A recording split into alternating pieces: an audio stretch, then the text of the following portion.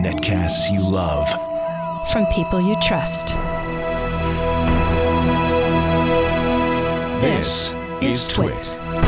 Bandwidth for the Tech Guy is provided by CacheFly. CacheFly.com.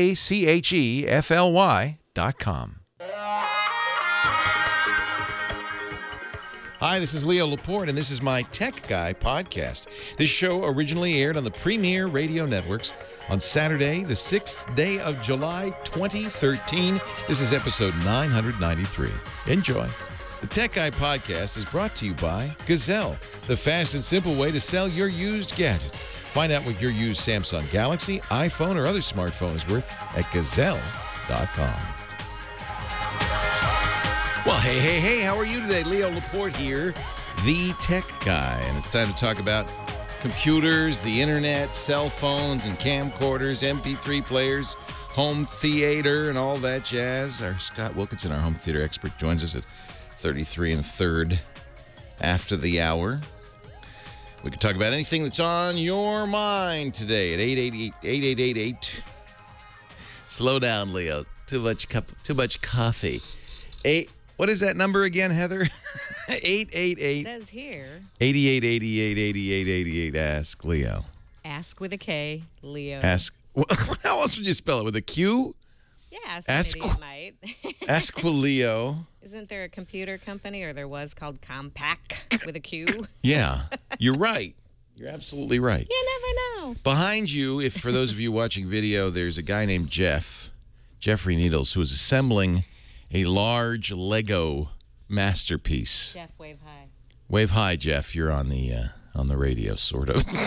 Not really. Wow. That's going to take him a while. We're trying to do a time lapse of that.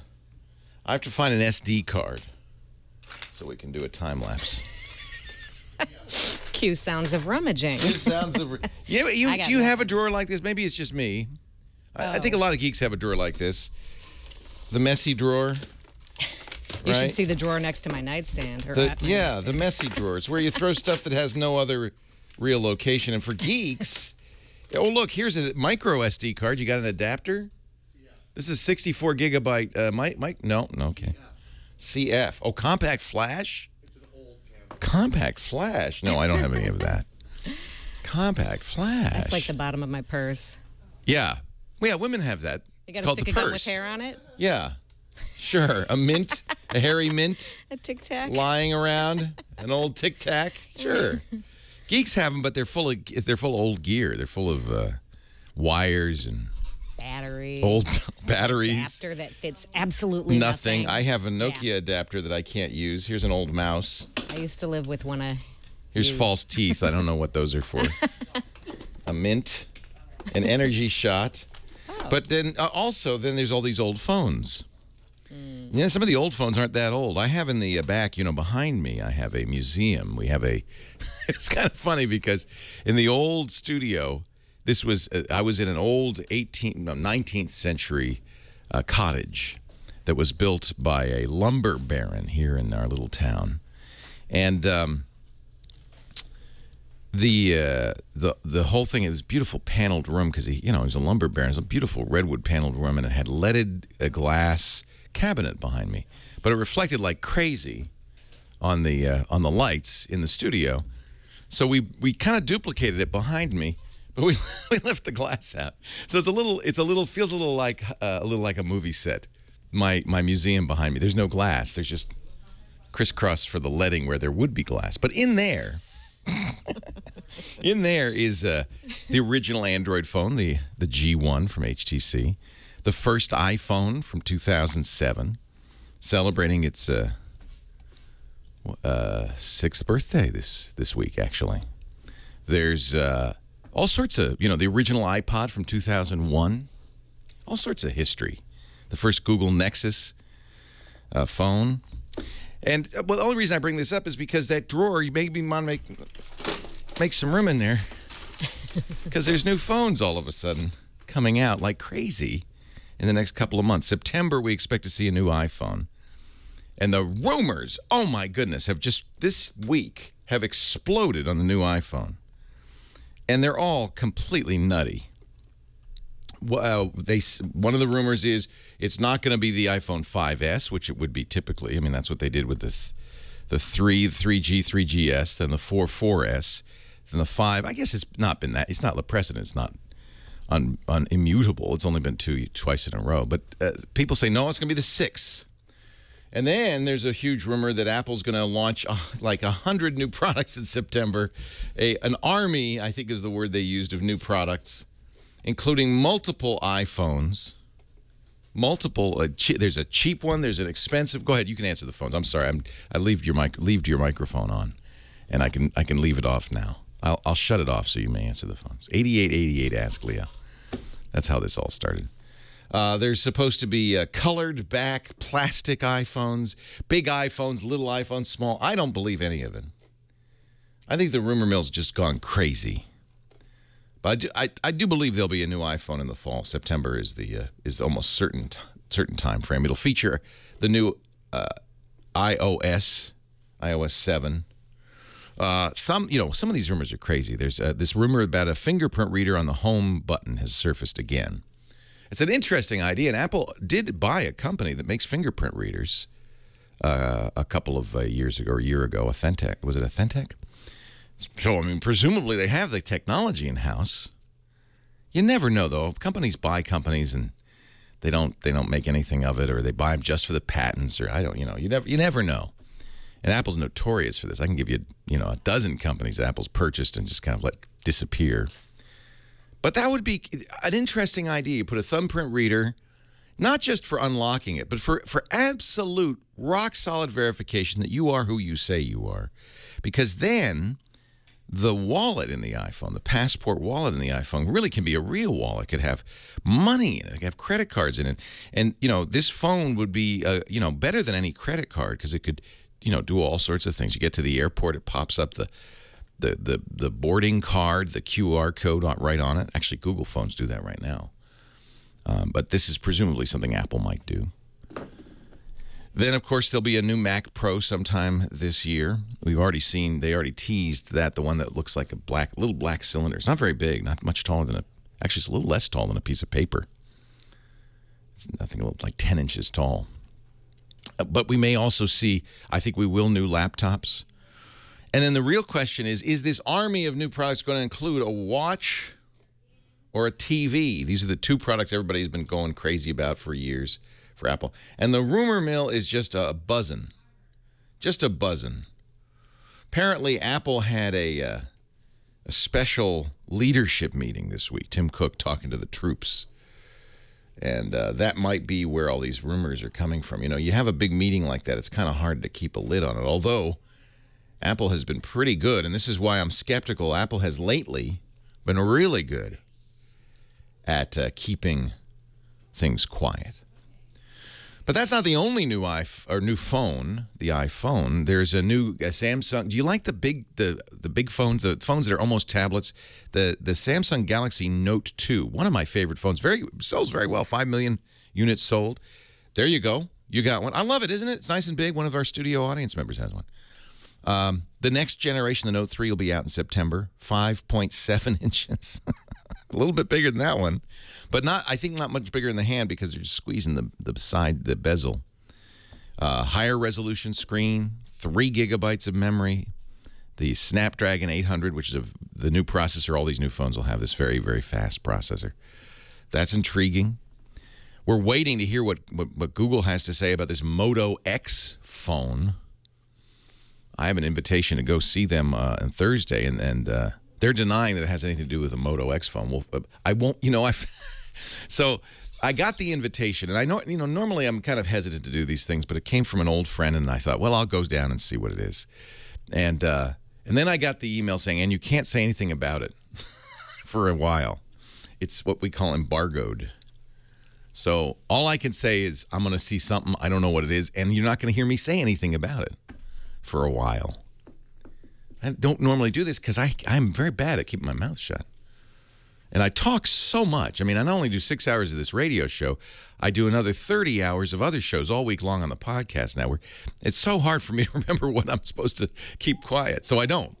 But this I will. because they kind of suckered me in. Now I'm dying to see what could be the new Google phone, the new Motorola phone. What could that be? 8888 Ask Leo. Let's get to the phones. Leo Laporte, the tech guy. I didn't do an NDA. I agreed to an embargo.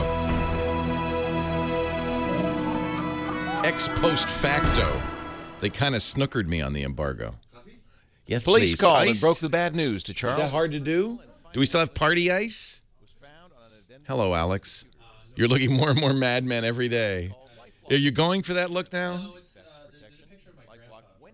And you're trying to look like him? That's cool. Your grandfather, well, this is the grandfather who worked at RCA? CBS, I mean, yeah. Oh, I'm sorry to hear that. Is he okay? Oh, okay. No Scott today because he's got a sore throat. Come here. You got to stand behind me and just so people can see this. Now, scooch down a little bit so they can see your head. Is that Brill Cream? Is that Gatorade? What is it? Groom and Clean. It's water-based. It's not oil-based. I think you got some on your forehead because it's very... See the shine? Yeah. I feel like I got Don Draper here. Doesn't he look like Don Draper? Look at that. I'm a jerk like him. No, Draper. No, you know what? In the last episode of the season, turned out he's a nice guy. Don't know spoilers. No, I'm not going to spoil it for you. But you haven't seen it yet? You got to watch it. I know. I'm such a loser. I feel like somebody's going to give it up, and nobody's going to give it up. There's not that much. There's nothing like. There's not like this big plot twist, but you kind of see a sensitive side of Donnie. okay. That, you know, because you're right. They've been making him the worst jerk this whole season, like worse and worse. He couldn't get any worse, and then all of a sudden he's sensitive. Oh, you look just like him. That's the inspiration. Oh my God, you look just like him. Now you got to get a gap in your teeth. He looks just like him. Wait a minute. Great. We got to I give you love a the hair. pocket protector Oh, you have to get and glasses. a tie clip, bark tie clip. I don't have any skin type clips. Oh, these we can arrange for you. I have an old pocket protector. That phone, too. The phone is go- great. I have that phone at home. It's red. Do you mind? But I have that phone, and I have a Western Electric phone that I got from Spark Fun. It takes a T-Mobile SIM. Oh my God. I'm opening up eBay. We got to get you outfitted. We need man. a tie bar. Hopefully, We one got a from- short sleeve, which is really nice. I'm thinking, I don't know about that watch, but you probably have something like that. Do you think there's a like an IBM tie bar? Oh, that's what you need, a Think tie bar. Yeah.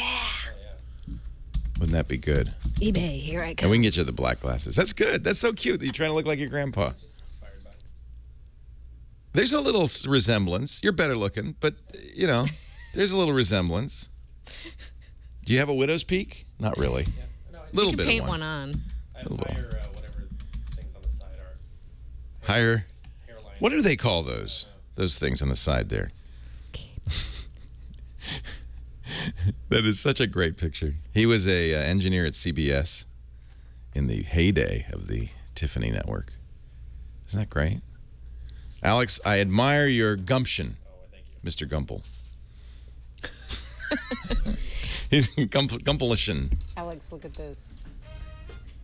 That's cute.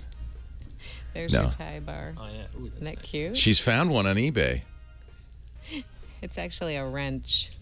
It's a wrench. A Oh, tie that'd bar be good. that's a wrench. I It's have very tie cute. bars at home. Yeah. I probably have tie bars older than Alex.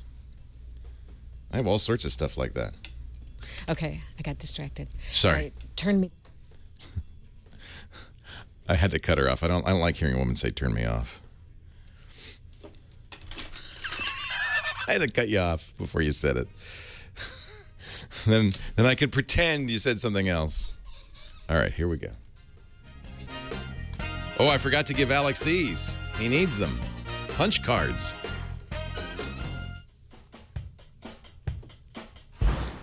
I've got a secret, I can't tell you. I've got a secret, I can't tell you. I've got a secret. It's the Edward Snowden theme song. I've got a secret, I can't tell Leo Laporte, the tech guy. 8888. Ask Leo. That's the phone number. 888-827-5536. Toll free from anywhere. Heather Hammond is our call screener and my cohort. And we're helping one of our studio engineers has decided to come in looking like he was like in 1965. White shirt, short sleeve, black, little skinny black tie. His hair is greased back. He is ahead of his time. But you're doing some shopping for him because he needs a tie bar. Yeah, there's some great ones on eBay. eBay or Etsy, they might make some. Etsy, no, eBay. Probably, but you a want the little too classic. craftsy. Yeah, you want Yeah, the I found some original. cool old You didn't want a ones. macrame tie bar. You want. Thank want you. Plated. And who should we talk to begin my this God. program today? This is the best call I've taken since I got here. Really? Yeah. You're not going to believe this. Walter in Lando Lakes, Florida, on line 2. All right. Hey, Walter, the best. This is the pressure's on Walter now. Hey, Walter, Leo Laporte, Leo. the tech guy. How you doing? I'm doing wonderful. Leo, let me first say that you are my God. I worship you. I thank you so much for the advice you have given me over the years. That advice has made me tons of money, and I appreciate it. Tons of money? How did that? How did I make you money? Ideas you thrown out? Well, actually, the biggest thing you did was about Squarespace. Spend some money on a new phone. That's what I would do right now. Did you get this? Did you get this phone for subscribing to Time Magazine? Is it a football phone? Oh, is that a little better? Yeah. Stand next to the. Are you on a? Is it cordless? I'm on my cell phone walking outside. Oh yeah. Get somewhere where you're near the tower. You got it. How's that? Okay. Much better. Thank you. All right. Perfect. Well, I must emphasize this. I borrowed a laptop from a friend of mine. Okay? Okay. Not my laptop. Not my laptop, does- man. Correct. Not my laptop at all. She rescues cats and kittens for a living. That's her job. She loves doing it. And this laptop happened to be in her van, sitting there for a few months, Yeah. along with all the cats and the cages and stuff like that. Yeah. And she let me borrow it for a job I had to do on the other side of Florida. And unfortunately, there are roaches inside of the laptop. How do you know this? Are they coming out? They're coming out of the laptop. What part of the laptop do they emerge from? I don't know. I've seen a few on the keyboard. I've seen some coming out through the back of the sides. They're just coming out, and it's embarrassing when I'm at my client's place. trying to use it, and there's a roach. Are you sure they're cockroaches? Are they? They're not palmetto bugs or earwigs? No, they're small little baby roaches, and some are a little bit bigger, so those are growing. Yeah, they ain't gonna get too big because there's no way out. Then that's boy. Right. Reminds me of Admiral Grace Hopper, who when now she says she found the first real computer bug. She found a moth that was screwing up the relay of one of the old school computers, and she taped the moth into her logbook, and it's often cited as the first example of a computer bug. Get out of town, I know that. You got bugs. I don't know how that would happen, except that it must have been the laptop wasn't on. I would think if you turn it on that the heat would drive them out of there. That's what I would think, and I've done it several times. What I've done was I was afraid I can't pour, of course, liquid into it. So No. I mean, yeah, you could submerge it. That'd take care of it, but it would also take care of the laptop. Absolutely. So the only thing I did was that I can think of was I got this industrial bug spray, and I sprayed it all in this plastic bag, let it dry a little bit. Oh, that's a good idea. And then put the that bag in another bag, and they're still there. Yeah. I left it in for 48 hours, and they're still. Well, you know, the cockroaches will survive nuclear apocalypse. They are going to be the one thing that will survive. All right, so we've got a solution from Dr. Mom, and I think it's an excellent idea. I want you to get some dry ice. Okay. And put that in the bag. Dry ice, as it warms, sublimates. Oh. It doesn't go to liquid. It goes directly to carbon dioxide. Yes. And it will push out all oxygen and will just be carbon dioxide. Unless cockroaches can survive a oxygen-free environment, I think it will kill them. Now, well, wait a minute, though. This is a problem. We don't want to kill them in the laptop. Yes, I want to drive them out. We want to drive them out. Completely. So maybe the key is to leave them away out of the laptop. Do you think, are they smart enough that if it starts to get hard to breathe, that they will exit the laptop and run to the... Exit it onto my couch, into my home. Oh, well, you don't want to do that inside. No. So... You need St. Patrick to drive he drove the snakes out of Ireland, says Heather. He should be able to drive the roaches out of a laptop. Fumigation's not what we want. You know, I mean, that would certainly take care of the problem, but then there would be roaches inside your laptop, which is not a great idea. Yeah. I mean, you're going to have stuff in there anyway. Obviously, they've nested in there, so there's something in there. Yes. Have you ever opened are there any ports on there you can open up? Yes, I can take them apart. That's what I do for a living, and but I'm afraid. I'm terrified. Okay, well, all right, then do this. Then kill them first with the carbon dioxide. Completely harmless. The only thing to fear is condensation from the cold of the dry ice. So you want to kind of, you know, maybe almost make a cloud chamber. Put the dry ice in a tub beneath the bag so that the water goes down, and then the carbon dioxide will fill the bag. I think if it's sealed pretty well, that'll kill anything in there. Then the next issue, actually, you don't want to seal it completely because you want it to push out the oxygen. And the problem is that the carbon dioxide is heavier than air, so it will flow down. Anyway, you could figure this out. Put the bag below the tub of dry ice. But then the next issue is you got to open it up and you got to clean it out. And I think you can do that probably pretty well with a vacuum. Be careful of knocking stuff and static electricity. Maybe blow it out. Yeah. You have this. You're right. This is the craziest call ever. I always wanted to call you, and I hate that this is the reason why. But I love the solution. I love the solution. And credit to Dr. Mom in our chat room who came up with that. That is a completely harmless pesticide. It won't hurt you as long as you can still breathe air. Don't put your head in the bag.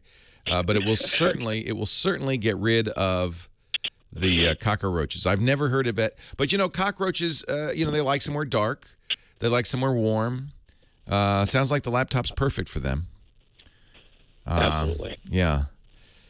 So Dr. Mom says put the laptop in a sealed box. Put the dry ice in a container above it because CO2 does go down. I do remember this. It sinks, and it will displace the oxygen as it goes down. The oxygen will go up. The CO2 will go down. And let it sit for a little while, and no more cockroaches. Thank God. Thank you, Dr. Mom. What a great one. And how did we make you money? Because this is your new business. Is that it? Well, just listening to you throughout the years and some of the ideas and projects you've taken on, I decided to do those for myself. That's awesome. Why reinvent the wheel? And so, yeah, I've done Good for you. Well, I'm so glad it's worked out for you. And Walter, there may be eggs in there, so those won't be killed by the CO2. But you will want to get those out after you get rid of the live little critters. Okay. Holy moly. This weekend. You're right, Heather. Strangest call ever. Thank you, Walter. Great to talk to you. 8888 Ask Leo. I've received word Scott Wilkinson's got a little sore throat. He can't come on today, so we'll continue on with the calls. Our home theater expert will not be with us in the next few minutes, but your call will. Leo Laporte, the tech guy.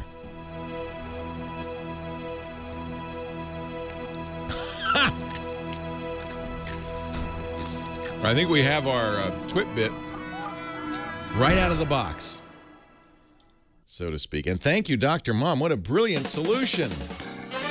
Is she not brilliant? Dr. Mom can fix anything. Holy Magoli. That's hysterical. Oh, look. It's all done. How much was this? $400, huh? Wow, that's really... I thought it was a little larger than that. I'm glad it has a stabilizer. What is that supposed to be? Oh, that's so I can hold it and go... Pew, pew, pew, pew. Get that Galaxy S4. Red leader, red leader. Oh, actually, this is the bad guy.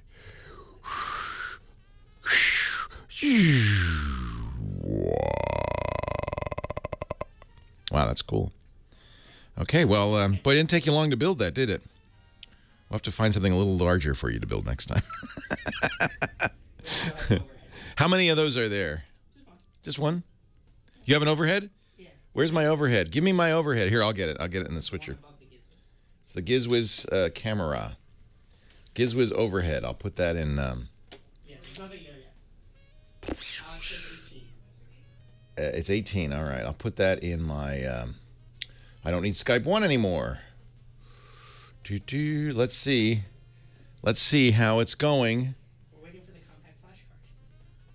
Oh, we can't do anything yet because there's no. So you need a CF card. Holy cow! I have a ton of them at home. You know what? I might have a small one here. Is a gig okay? Is a gig enough? It's okay, John. Because those are John like will be back. those are like worthless. I probably have some gig cards lying around. All right, John will be back. he'll be back. Yep. Tweet guest and password is brick guest.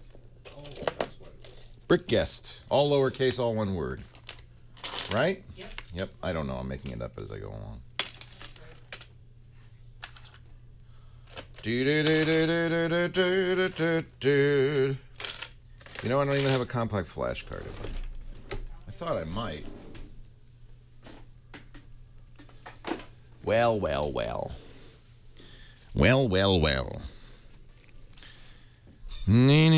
I know my 5D uses a compact flash card, and I have some very nice ones at home, but I don't happen to have one here. I don't.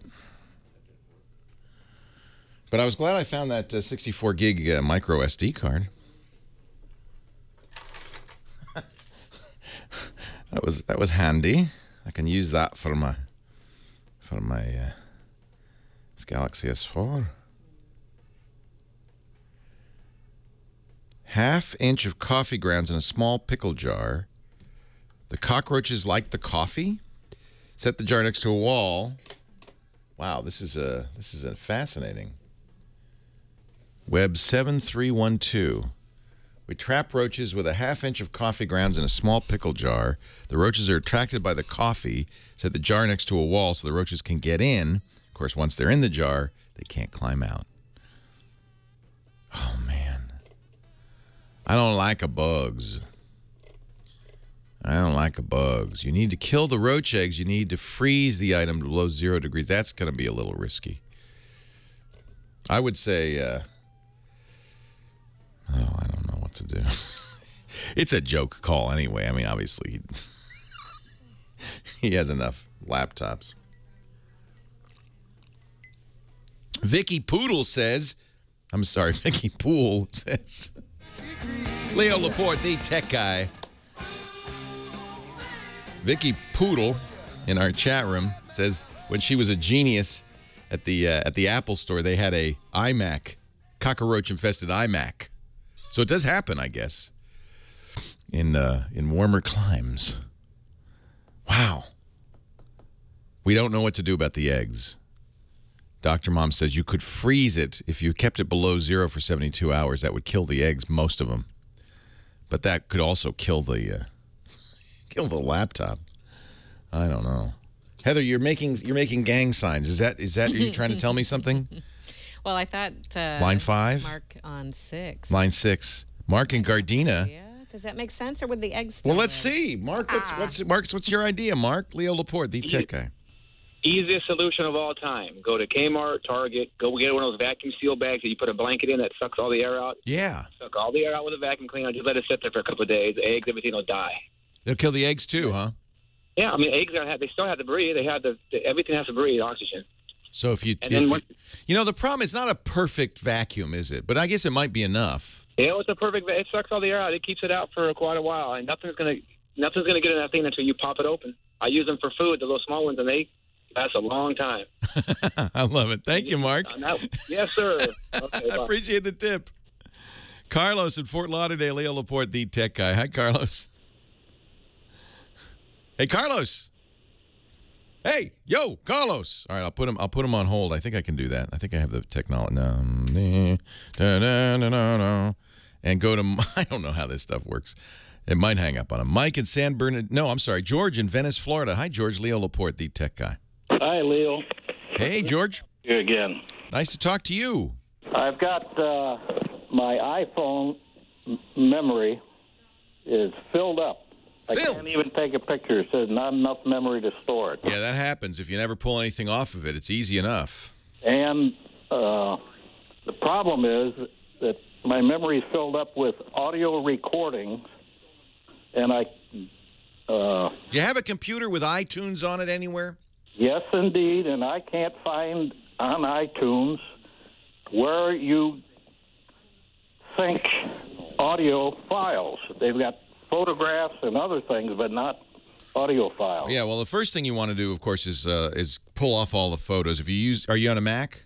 Yeah, no, I've got the PC. Yeah, pull it off, and once you pull them off, and you can use a variety of ways to do that on a PC. A number of different programs that'll launch.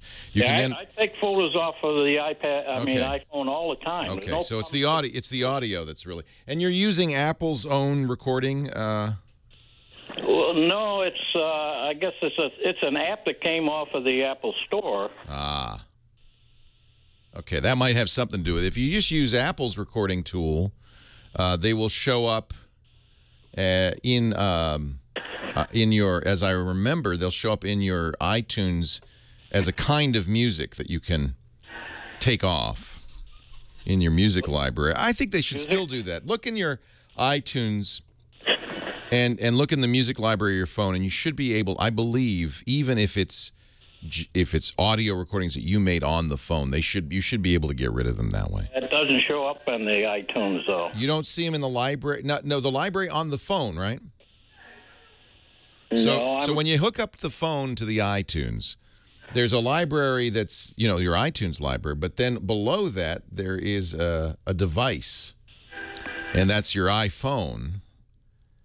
And you should see the audio there. Now, because it's a third-party program, the other possibility that you might need to do is go into the apps. So you'll also see a section for apps once you hook up the phone. And then as you scroll down to you'll see a list of all the possible apps that are on your computer and on the phone. But if you scroll below that, you'll see a list of apps you can sync. That would be another way to look at it. You need to figure out what is that third-party app doing. You might even just have to go into the third-party app and delete them there. I'm pretty sure you could do that. Then you wouldn't have to hook it up to a computer at all. So there's 3 different places to look. Certainly with the Apple recorder, you can just look in the library of the phone and uncheck them, and that'll go away. You should, in some cases with third-party apps, you might be able to do it in the apps section of iTunes. Apps can sync. You can maybe remove it there. And finally, your last resort, and I can't imagine any recording program not giving you the capability of deleting these recordings. I would guess that if you go into the recording app itself, the third-party app itself, that'll give you an option to delete them. One of those 3 should work. Mike in Portland, Maine. Leo Laporte, the tech guy. Hi, Mike. Leo, I have another crazy question for you today. No cockroaches? No, not cockroaches, but maybe something of equal value. I'm not sure. Okay. My sister-in-law, who's very sweet and very kind, gave me a wonderful gift last weekend, brand new, wrapped up in the box still in shrink wrap. It's a Sony Dash. A Sony Dash. What is it? I think it's a phone, but I'm going to have to check. Does it have a keyboard on it? No, it's called a personal application viewer, and the closest I can come when I look it up online is that it's a fancy clock radio that's not supported by Sony anymore. Oh, I remember this. Yeah, it was kind of like a Chumby. Yeah, Dr. Mom had one of these, didn't you, Dr. Mom? The Sony Dash, yeah. So that's a nice gift. Yeah. Yeah, this was their version of the Chumby. And the idea was it's kind of a fancy clock radio. It was a tablet, but it was designed to sit by your bed and then would have the weather and, you could play music and stuff on it. The question is, does Sony still support it?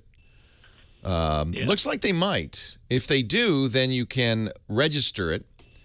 So if you go to, look up My Dash or Dash and Sony on Google, and you can go to the Sony site, and there's a register or add a Dash. Of course, it doesn't seem like it's actually doing anything. There it is, yep. And you should be able to add the Dash there, and then you can put stuff on it. I wonder if you might be able to hack this sucker, put something more useful on it. I mean, that would be great because from what I've read and what I've found in the research and such, there's a YouTube video from September of last year saying it won't register anymore. Sony has, they probably even though it's there, yeah. There's nothing going on. You can't do anything with it. And I mean, there it is, all wrapped up in the box, still in shrink wrap, beautiful, and I don't want to take it out. Welcome to the land of useless devices. I have a a GPS called I think it was called the Dash, that's also defunct because the company that made this thing no longer supports it. But you can hack them. And Red Penguin in our chat room is giving us a link to a website, tested.com, where you could, but this is the Chumby too, you could hack them. You could put something on there, maybe put Linux on there, have widgets. In other words, support it yourself. That would be pretty cool, huh? I'll check that out. I'm in the chat room. I'm main guy in there. The Dash, get ready for this, can stream Netflix videos. You see, now what I saw online, it said that Sony removed... Oh, but maybe they don't do it anymore, yeah. Yeah, it removed Netflix. It removed a couple of others. So your sister never used it? Your sister never used it, huh? My sister-in-law. And, sister-in-law. No, she never used it. And she got it as a wedding gift, and now 10 years later, here. It's yours. Could be anything. It's yours, Mike. I bet you could hack that. I bet you could hack that. I still have my Chumby somewhere. It was a cool idea, but once Sony doesn't support it anymore, then you have to, somehow either throw it away. It's a shame, though, isn't it? These things. I mean, there's a lot of stuff in there. It really is, and obviously it gets a signal from the router, and there should be some way to hack it or use it for something. It would be nice. Well, if you're in the chat room, you see Da Vinci Wonder saying he views all his Facebook and Flickr photos on his. It still works.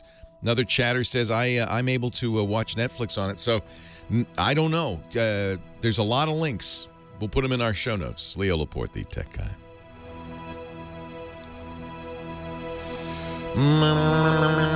This would be a good time to mention Gazelle, wouldn't it?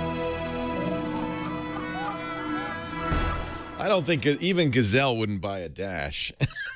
They're not crazy. But they will, if you're ready, if you're excited about the new crop of phones coming out, they will at least buy a lot of current phones out there, even BlackBerries, iPhones, of course, a lot of the, HTC, Samsung, LG, Motorola, Nokia. Now, here's the deal. This would be a good time to get a quote. Let's say you have, as I do, just sitting right here next to me, a factory unlocked Galaxy Note 2.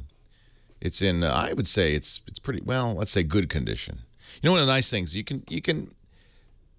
their data experts will assess the value. So you can say good, and if they'll say, you know what, this is good, this is better than good, we're going to give you a little extra money. They really do that.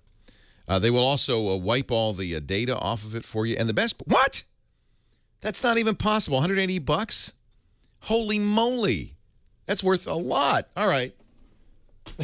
That's going in the box. The beauty of these quotes, by the way, is they're good for 30 days. So you're not committed to action. You have 30 days to take advantage of their offer. So if you think there's a new iPhone coming out, let's get rid of this old $310 for, wow, that's for the 32 gig. Now we're starting to make some money here. We're going to pile this up here so we can get the new thing. MacBooks, Macs, iPods. Gazelle is a great way to sell your stuff. It's simple. It's easy. They pay the postage on anything worth more than $1. If you want the Galaxy S4 and you got a Galaxy S3, go to Gazelle.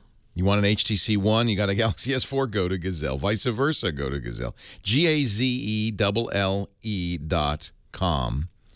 They'll even buy broken iPhones and iPads. It's risk-free, 30-day lock-in. You can get paid fast by check, PayPal. You get an Amazon gift card, they'll bump it up 5%, which is very nice. So if you buy a lot on Amazon, that's a really good deal. Gazelle will pay you in just a few days. They'll send you the box so you can put it in there and the postage too. Gazelle, no wonder they paid over $100 million to 500,000 customers. You should get in on this action. GAZELLE.com. Keep it moving. The best way to recycle your gadgets, give it to somebody who wants it. Gazelle.com. So I would love, oh, look at this. My menu is here. Greg comes in with a menu every day and gives us a choice of delicious food items. Salmon corn chowder, pork cactus chili. It's quite good, if you've ever had that. It's actual cactus. They take the spines out, though. Vegetable barley or New England clam chowder. Or salad. Always a possibility. And I know somebody's going to want a delicious parfait. Am I right? Am I right? Are you getting a parfait? Would you like a parfait, darling? It seems a little too filling at the moment. Ah, I know what you mean. So does New England clam chowder. I think I'd like a small poor cactus chili. Thank you very much. But say that in like a New Mexico accent. I don't even know what a New Mexico accent is. I've only seen Breaking Bad. I don't know. I could. Oh, look, he's starting to assemble. There we go. The platform. This guy has become a pro. Now, Greg says once Jeff leaves, because Jeff's going to go back to school in the fall. Once Jeff leaves, Greg wants to take over the Lego assembly. I think we should go beyond Lego, though. Jeff has done an erector set tractor for me, or a crane. He's done, of course, the Death Star.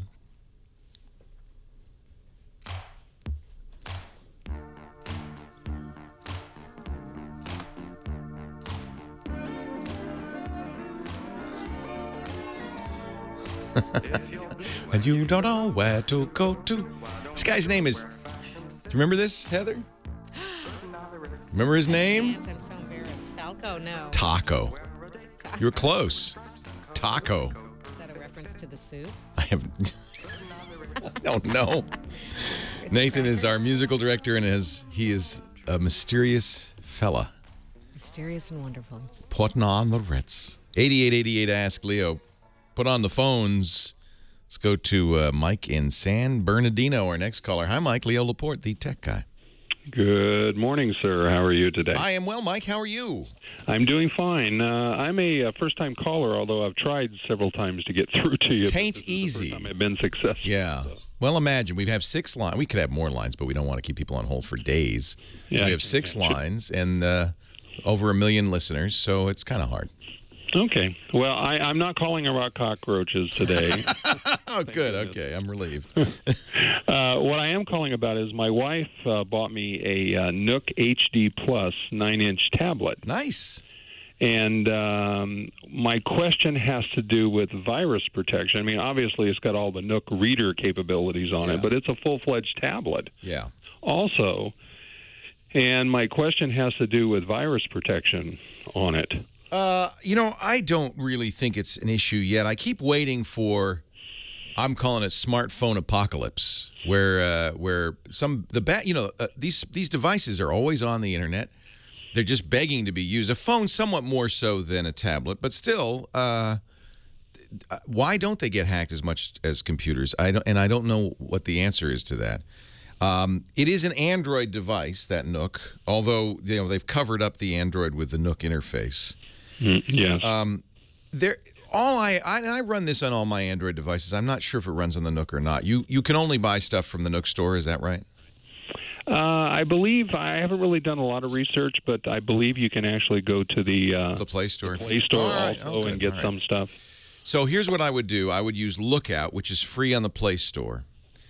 And all Lookout really, it's not exactly an antivirus, but it's good because it's lightweight and it does some protection. What it does is it scans the app when you download and install an app and checks it against a database to make sure it's not got anything malicious in it. And this is more important now because there is a Android virus out there, or hack, I should say, an exploit, that is a little of concern. It was just announced this week, and the statement from the guys, and we haven't seen it yet. Although it's Blue Box Securities announced this, and we're going to see it at the Black Hat Hacker Conference a little bit later on in this year. I think next month in Vegas. But according to Blue Box, 99% of Android devices can easily be hacked in such a way that the bad guy could gain access to everything. The problem is that they could insert this malicious code into a benign application.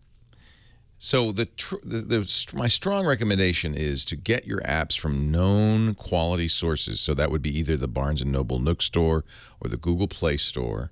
I would put Lookout on there because Lookout will have a database of known dangerous apps.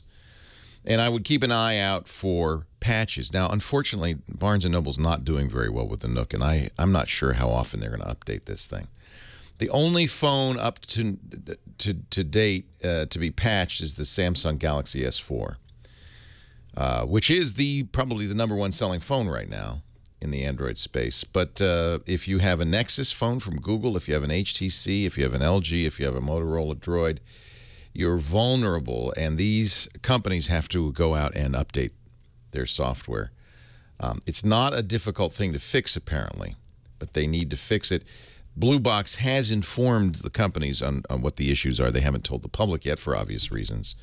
But you can bet as soon as they put out this press release that the bad guys started to look.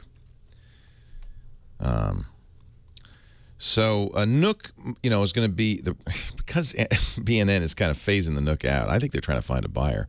Might be less likely to be protected. On the other hand, it's probably less likely to be hacked. Be careful what you install. You don't need to install a lot of apps on a Nook. And I would put Lookout on there. I would put Lookout on there. I think that's the best bet. If you're buying from the Play Store, it's highly likely you're okay. So the deal with that is not so much that Google vets these items, because they don't vet them particularly, but they're at least somebody paying attention.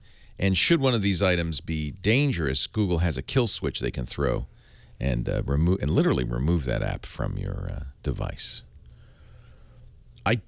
There are antiviruses out there. I don't know if they work any better than Lookout because of the nature of the way the phone works. I'm not sure I'd recommend an antivirus. I think Lookout's fine. You just want something that will check your downloads and make sure that it's, not known to be bad. I wouldn't worry right now, Mike. I think the problem with these phones is there's such limited memory, there's such limited CPU power that you don't want something always running in the background. It'll just kill your battery. So Lookout's, to me, what I use, and I think more than adequate. Phil in Van Nuys, and it's free. Phil in Van Nuys, Leo Laporte, the tech guy. Oh, hi, Leo. I needed your expertise on this. I got a new computer a couple of months ago because my old one died, and it seems I've had a lot of problems just right off the bat. And one of them is that the Windows update went out of whack right away. Yeah.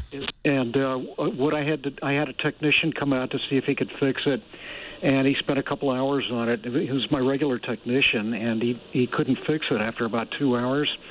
So he said the only thing left for him to do would be to come back and reinstall the operating system. Which is generally the best thing to do. It's too bad. I mean, this is the only problem you have is that you can't do updates. Right. Yeah. So the operating system has to be reinstalled? Well, it doesn't have to be, but that's if he, this guy sounds like presuming he knows what he's doing. So what happens, it's not unusual if an update, this is kind of a natural flaw in a system that allows automatic updates. If an update fails for whatever reason, and there are lots of reasons an update could fail, permissions, for instance, on a folder that it should be writable or is not writable, the update can't continue, and then the entire update process gets jammed. It cannot continue until that update is cleared. That's almost always what happens. Microsoft has a whole update troubleshooter you can look at. I presume your guys doing Yeah, I was going to ask you if I should call Microsoft. No, don't call them, but on their knowledge base, support.microsoft.com. You can, if you just search for stuck update, you'll find a whole troubleshooter that you can walk through. I'm going to presume that this is the guy. This is what the guy did. If he knows what he's doing, he disconnected the whole thing. He got the Windows updates turned off completely. Well, that's the wrong solution. I mean, in effect, that's what's happening because you're stuck. But it's so important that you run these Windows updates. If you don't run these Windows updates, you're just cruising for a bruise, and you're waiting. You're a sitting duck for any bad guy on the internet. Because what happens when there's an update, and Microsoft does this the second Tuesday of every month, it puts out updates, critical updates that fix flaws in the computer. And the bad guys wait, and they look, and they say, well, yes, let's see. What did Microsoft fix? Now, the fix doesn't say what's wrong, but it gives them a very good way, place to look. There seems to be something wrong with the run.dll. What is that? Could be.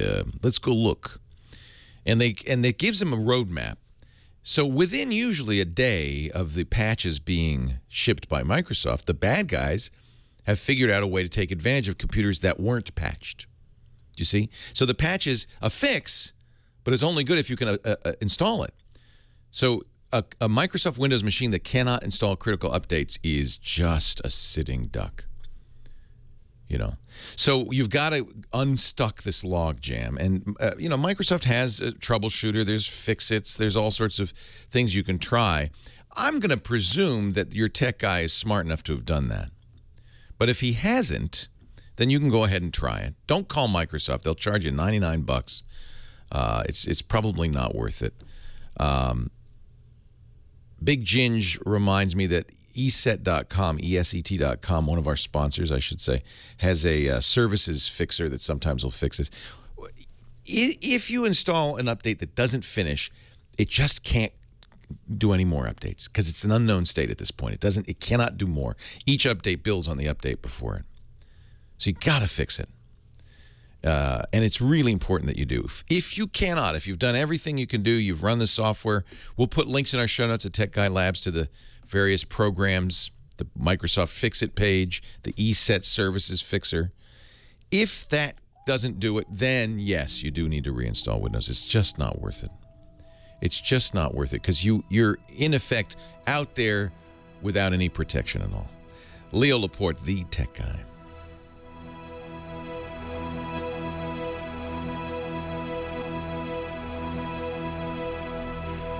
Yet turning off updates is not the fix. Unfortunately, it's the wrong thing to do.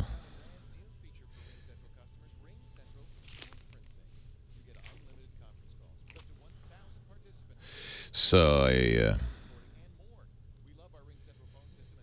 there's a number of things in the troubleshooter.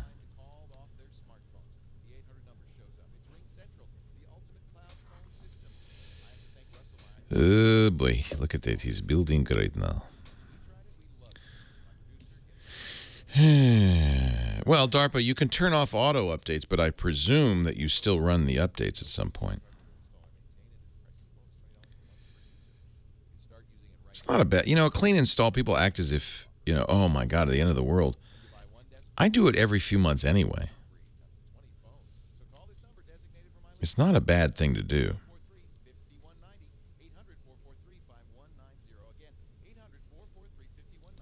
I don't know the Mr. Fix-It program. Is that the Microsoft one? The Microsoft Fix-It? The little guy with the cop outfit? Whatever. No, yeah, it's Clippy minus.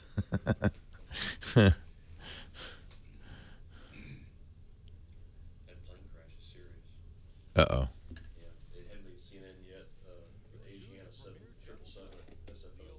At SFO? Oh, dear. Oh, dear, oh, dear, oh, dear. Where are you seeing the story?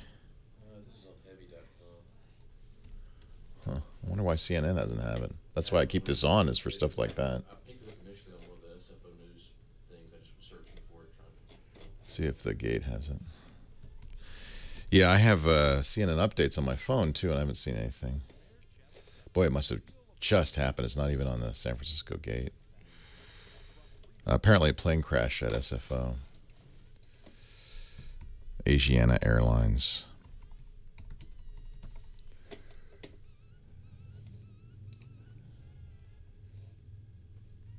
Plane crashing while landing at SFO. Oh, that's terrible.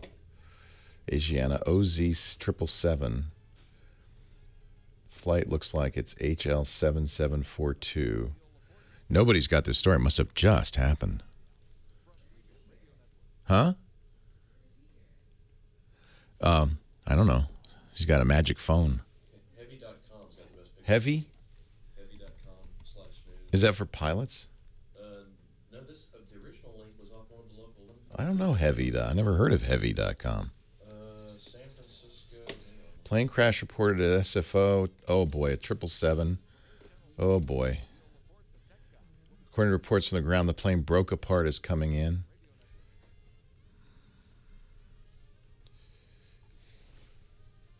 People being evacuated by the emergency slides. But Twitter's got it, of course. That's the place to go for news now. CNN doesn't have it. But Twitter's got it. Large plane down. Wow. That's Twitter for you. Holy cow.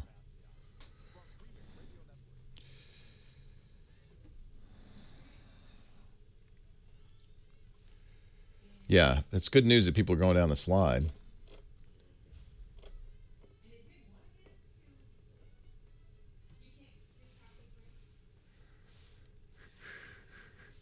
Unbelievable. Unbelievable. They're talking about a train fire in Canada. Well, pretty bad one. But they really ought to monitor Twitter.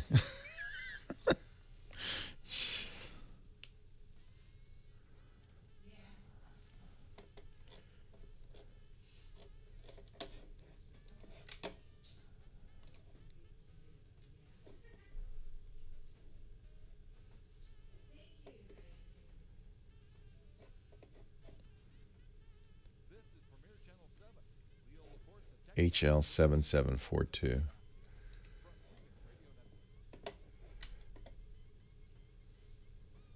Flight out of Seoul, possibly. It's an OZ777. Wow.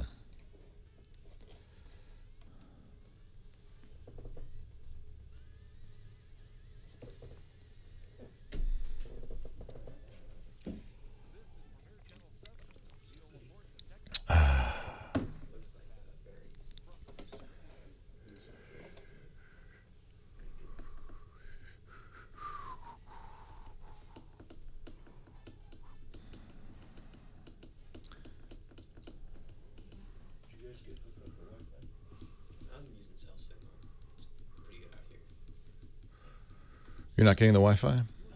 I'm sorry. I don't know if we have any engineers out there. It won't hook up to it? Yeah. Yeah, we're going to give you your money back. I'm so sorry.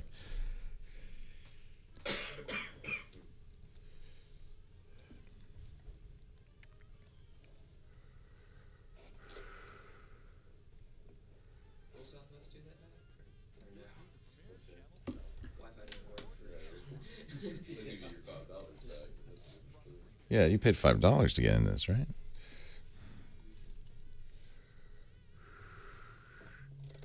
Yeah, planes are circling. We should actually, what is that live? Is it flight radar? Yeah. And see, now still doesn't have the story.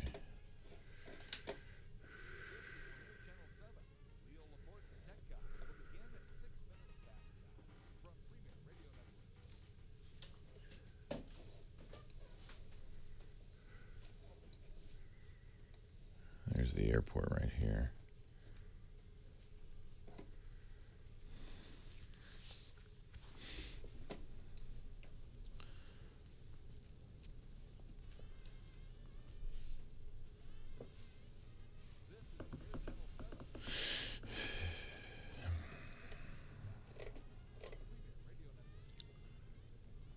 I don't see any planes around the airport, which means they're making them circle.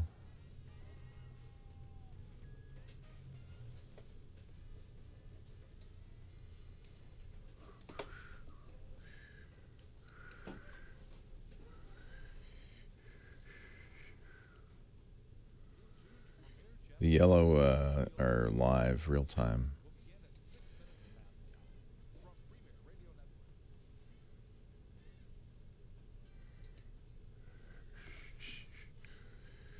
Still nothing on CNN. Apparently Fox has it.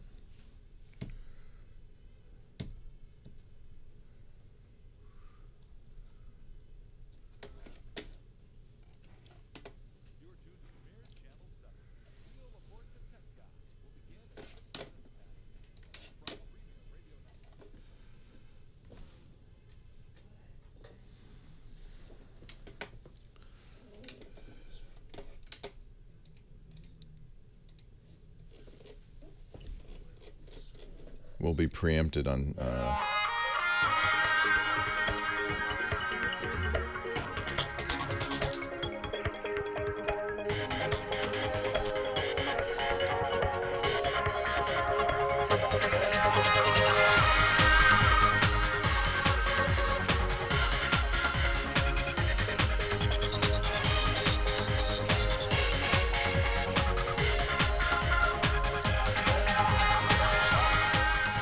Well, a good day to you. Leo Laporte here, the tech guy.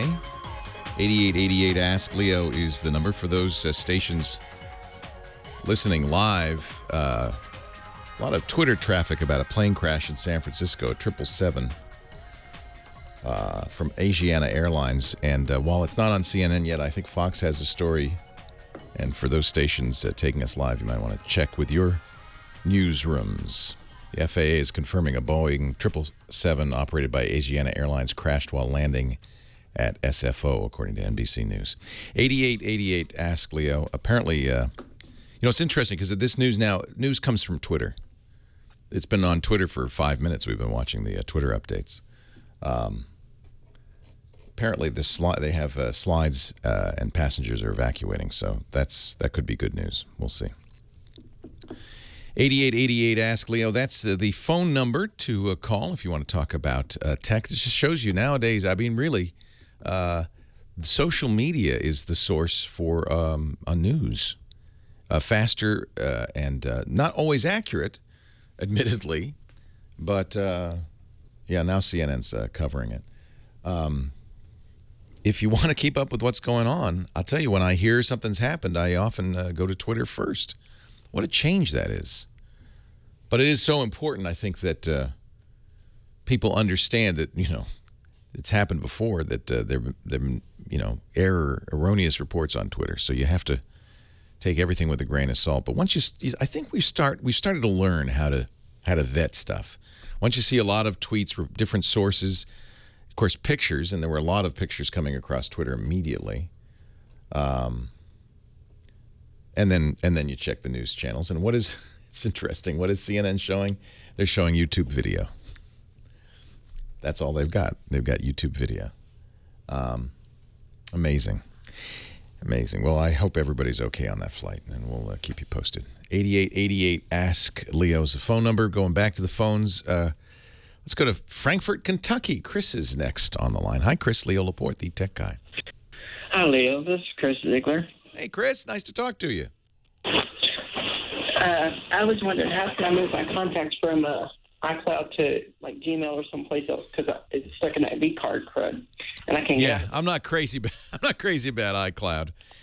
More and more, what I'm telling people, even if you're using an iPhone, an Apple device, or address book on OS 10, Google's the place to store contacts, calendars, and to-do lists. They've really figured out the best way to do this, and the painful moment is going to be moving to Google. But once you've got everything on Google, I think you're done. You can, all of Apple's OS 10 apps will sync with your Google account.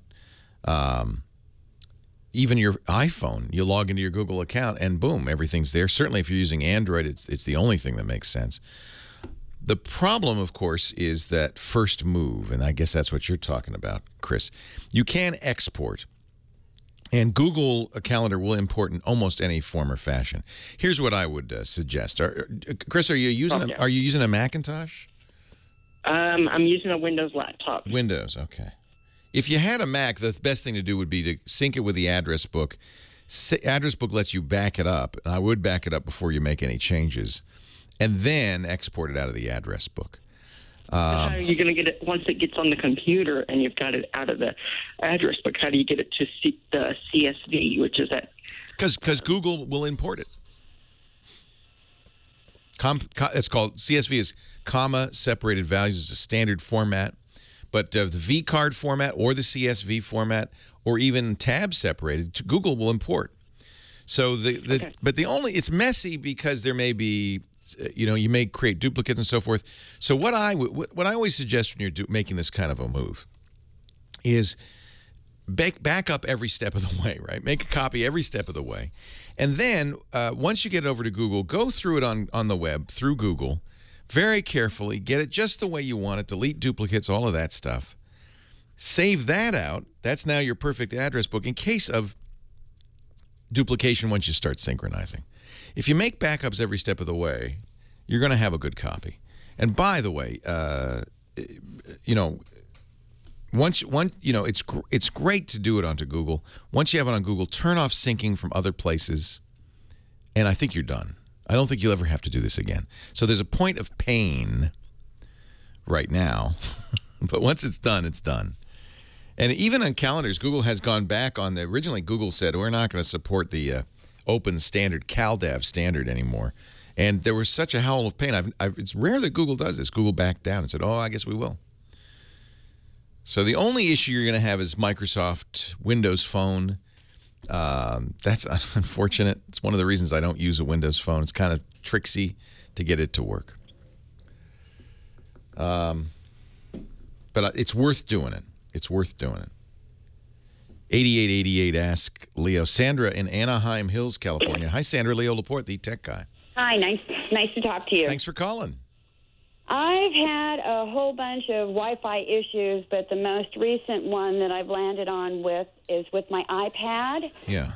Actually, they sent me to the Apple Store first, and the Apple Store said I had to replace my chip. I went to the What's going on? Just tell me what's going on first. Well, what's going on is that my iPad is hardly working half the time with the Wi-Fi service.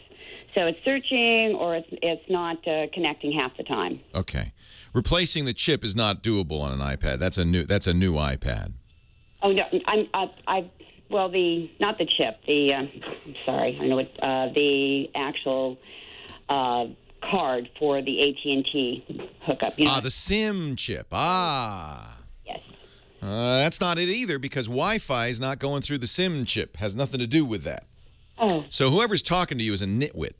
Well, they mostly are, especially at AT&T. Yeah, we'll just put a new SIM chip in. That has nothing to do with Wi-Fi.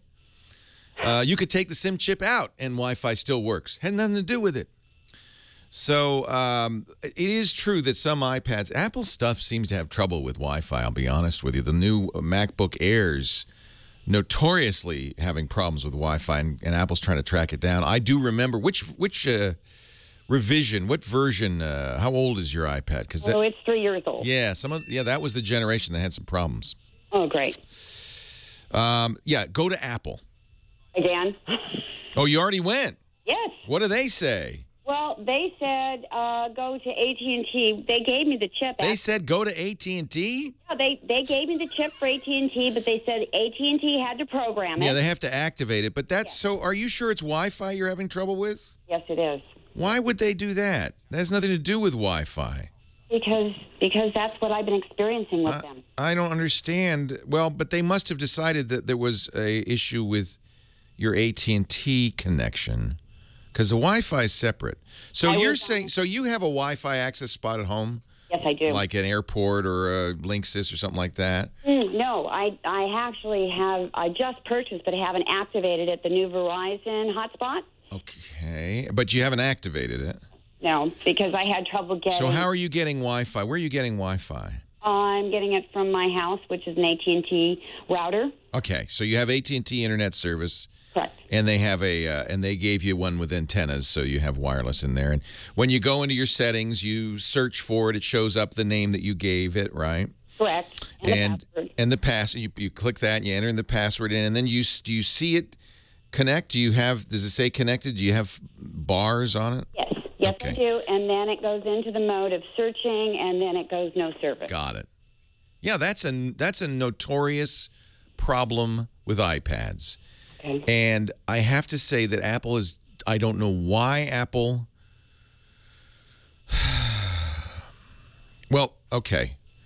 Somebody in the chat room said that the older iPads did need to be activated via a SIM before you could get Wi-Fi. I don't believe that, but that's maybe the case. I can't understand why they had anything to do with AT&T. Wi-Fi is right or not. Go back to the Apple Store. Say, fix the Wi-Fi, please. Leo Laporte, the tech guy.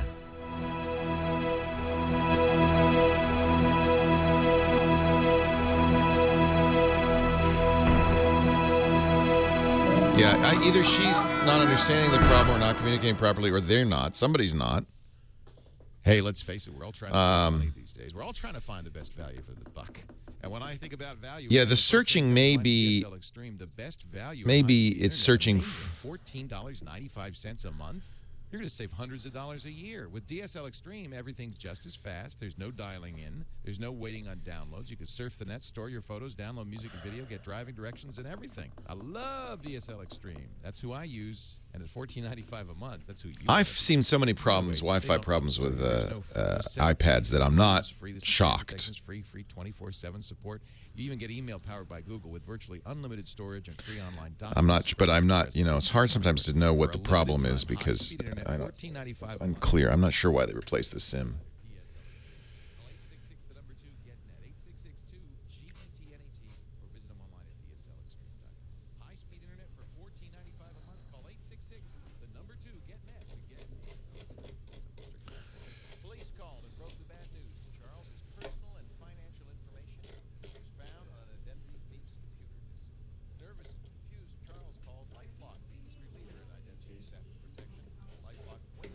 Here's doesn't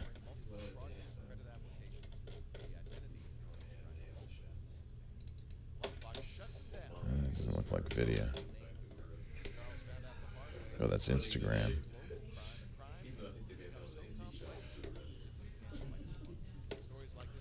Unfortunately.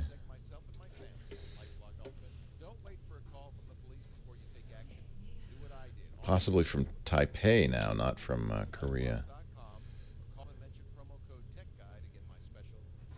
Here's a guy who says, I just crash landed at SFO, tail ripped off. Most everyone seems fine. Okay, that's a, this is a path post by David Eun.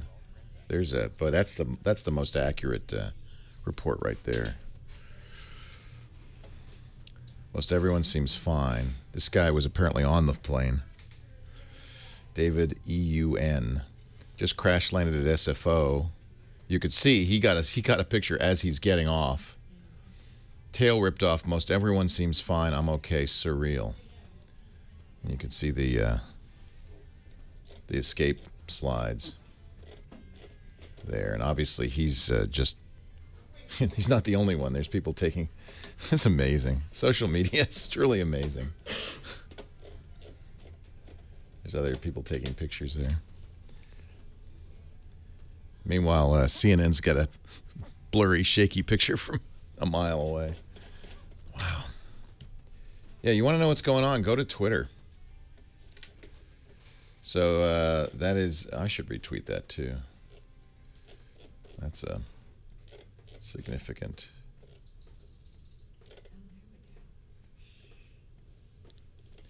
Yeah, that's not, there's one from a guy who was on the plane. There's a tweet here. Looks like the tail came off, and the guy who was on the plane said most everybody's okay as far as he could tell.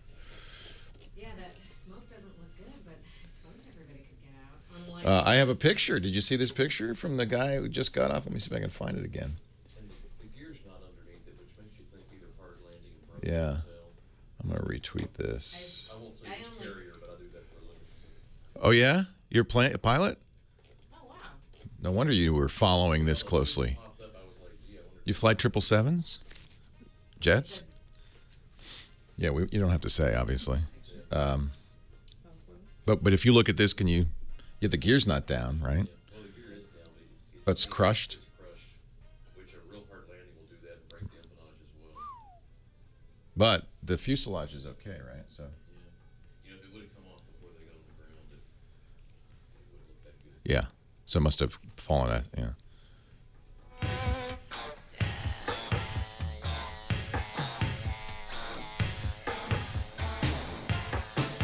Leo Laporte, the tech guy, 8888.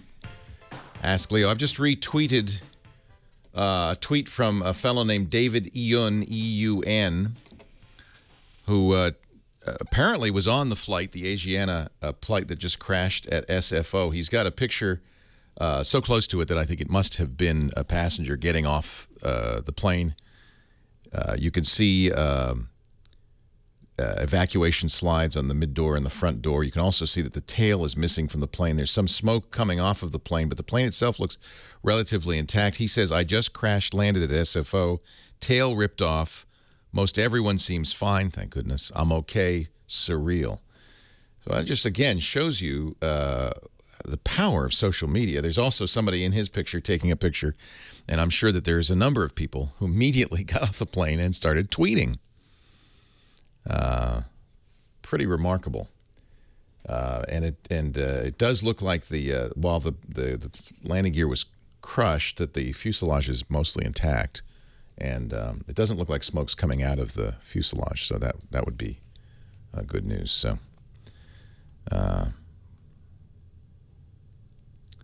Amazing story. 8888 Ask Leo, and there's a tech angle, as there is with most everything these days, and that is how quickly social media informed people. And how many people are listening, it's interesting, on the web to emergency services radio from the airport, from police and fire. Somebody is tweeting that there were 290 passengers on the plane, one infant, according to the San Francisco Fire's live audio feed. We're seeing videos now and pictures from people getting off the plane. Just to repeat, a Boeing 777 looks like Asiana Airlines, not sure where it's flying from, crash landed at SFO just about 20 minutes ago. And Twitter, the first place people learned about it. Pretty amazing. 8888 Ask Leo. We'll go back to the phones. I imagine most of the stations taking the show live have already gone to news coverage. But, of course, we must soldier on for those of you not listening live. Diane in Riverside, California. Hi, Diane. Leo Laporte, the tech guy. Hi. I sure hope you can help. I will try, Diane. I did a terrible thing. Oh, no. Yeah. You know how you assign a keystroke to a particular symbol? Yeah. Well, for some reason, I needed to use the cent sign a lot the other day, which I can't explain that either. But I assigned Command C to it. Oh, no. Yeah, I did. Oh, no. Now you can't copy anymore. That's correct. Yeah. Well, that's easy to fix. You're on a Mac, I take it. Yes. Yeah, because I heard the command word, so that means you're on a Mac. So you're going to go to your system preferences. Okay. And I think you're going to go to keyboard. Okay. And there's a keyboard shortcuts tab there. And you'll see all the shortcuts, including application shortcuts. And you can just, worst case, there's a big restore defaults button for people who accidentally do this. Yeah, because you can't copy anymore, can you? No, I can't. Yeah, I would just, unless you've assigned a lot of keystrokes in the past and you don't want to lose those, I just restore defaults. Oh, okay. Oh, boy, I'm safe. Okay. Yeah. It's not a bad thing, really. In fact, it's a good idea. But you know that option, I think it's option $, will give you the cents key. Option $. Yeah, let me just try it on my Mac in front. I have in front of me because I want to. Because then once you know that, then you actually in effect have a shortcut for it, don't you? Yeah, I guess you do, huh? Yeah. Let me just try it here and see if it works. I think it was option $. Yes, it is. Option $. Yeah. I see it actually on the keyboard. That's great. Or option 4. I mean, the reason I remember it is because the $sign is dollars, and if you hit option, then that would make sense. It'd be cents. Yeah, right? It makes sense. Yes. So it's not shift option. It's just option 4. Yeah. Okay. Oh, great. Thank you so much. You're very welcome. My pleasure. I love problems that are this easy to solve. I wish they were all this easy. That's on a Mac only, of course. Carlos, Fort Lauderdale, Florida. Leo Laporte, the tech guy. Oh, thank you for taking my call. Thanks, Carlos. What can I do for you?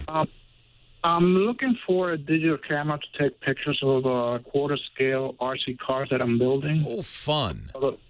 Plus all the parts and everything that goes with it. Yeah, what you want is what's called a macro lens. Macro means you're shooting something at a 1-to-1 size. So when you use a macro lens on something that is a quarter scale, you in effect are going to make it fill the screen, which is what you want.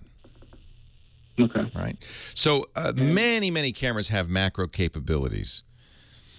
Even point-and-shoot cameras have macro capabilities. Lighting aside, because I know... Yeah, lighting's tricky. Yeah, and you're probably going to want to use a little tripod because it's hard to focus and it's hard to hold steady when you're in a macro mode. Yeah. Does the Canon PowerShot FX500 IS has macro feature? I bet it does. A quick, easy way to do that would be go to dpreview.com, where they review all the cameras, and they have a very nice table of capabilities. Now that you know what you're looking for, it shouldn't be too hard. You're looking for one-to-one macro. One-to-one macro. Now, if you're willing to get a very fancy... Oh, that was a Samsung executive that was tweeting. David Ewan. Wow. If you're willing to get a very fancy camera, you know, an SLR, there are specialized macro lenses that give you very high capability. But on a point-and-shoot, usually, in fact, NW is telling me this in the chat room on the Canons, it's a flower icon. So it's a special scene mode with a flower icon. Try it. If you've got, do you not have the camera, or is it a camera you already have? No, it's the one I'm looking at because they have it for it's $299. They have it for $199 in a few places. Yeah, that's online. it's a great camera. Just you need to check if it has macro mode first. Okay. Yeah, and so, you know, sometimes they fake it. The best macros, you know, you sometimes see beautiful flower or bug pictures. You know, a bee pollinating a flower. Those are macro shots. When you get something that is essentially real size, which is kind of, you know, filling the frame, that's a macro shot. Sometimes they call it one-to-one. Okay. All right. I appreciate it. I think that's a nice. That Power Shot's a very nice camera. I bet you anything it does a pretty good job. Elizer in Florence, Southern California. Hi, is it Elizer or Elizer? Eliezer. Eliezer. Nice to talk to you. Hi, Leo. Oh, before I go into my question, can you imagine all those people in midair checking their Twitter account? You know, a friend of mine, Dave Weiner, is tweeting. He says, I'm 45 minutes out of SFO. What's going on? And people are tweeting him back. Twitter is an amazing communication platform, and I know that some schools even are now using Twitter for emergency communications. They're looking into using Twitter in emergencies. It is kind of an amazing story, you know? Yeah, but that's not what I want to listen to when I'm about to land. Yeah, you know, but on the other hand, I think information's good. Information's good. You know, the more we have, the better. Well, my question is the following. I know you have phones with the 4 major cell carriers. Yeah. Hang on a bit. We got to take a break at the bottom of the hour. I hear the magic music, but you'll be next as we return. Leo Laporte, the tech guy.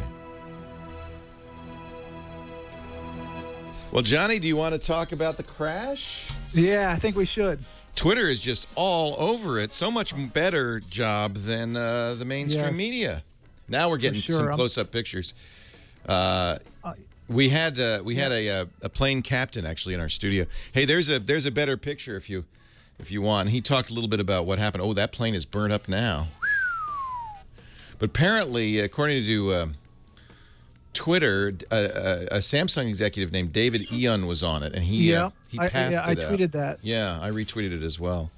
He believes that most people got off, but look at that. What a mess. I just tweeted something from the fire department saying that all 300, it says 303 accounted for, which I don't know how. That's good news. Because but the plane only holds 240, I thought. They said there were 290 on it, including one baby, and if they've got 300 off, that's about 303 off. That's including crew, right? That's including crew, yeah. Yep. It says 303 SOB, all 303 accounted for. Third alarm. It's a 3 alarm. It's the Asiana flight 214 from Seoul. Yeah. Yep. But this is all from Twitter. So responsive. That's how we found out about it. So we had a captain, a commercial captain in the studio, and just now. Yeah. And he was looking at the pictures. He said, "Yeah, if the tail had come off in flight, it would be a lot worse. It obviously came off after landing. It crushed the landing gear, which is not unusual. There's quite a bit of burn now, but it looks like that burn happened after the fact, because the picture I was looking at looks like... it looks like it could be a miracle that everyone survived. Yeah, it looks like it's a miracle, yeah. I don't know. I'm praying. I mean, everyone survived, obviously. Just whenever you see a crash like this, you know, especially from someone who travels so much, your heart just terrible. Yeah. tears up. Yeah, it's scary. A 777, it's a big plane. It is a big plane. Big plane. Yeah, and if that happened over the ocean. So there are some websites we can talk about. Okay. And Twitter, obviously, most important. And what's interesting is people are retweeting. Here's a picture of the actual crash, it looks like.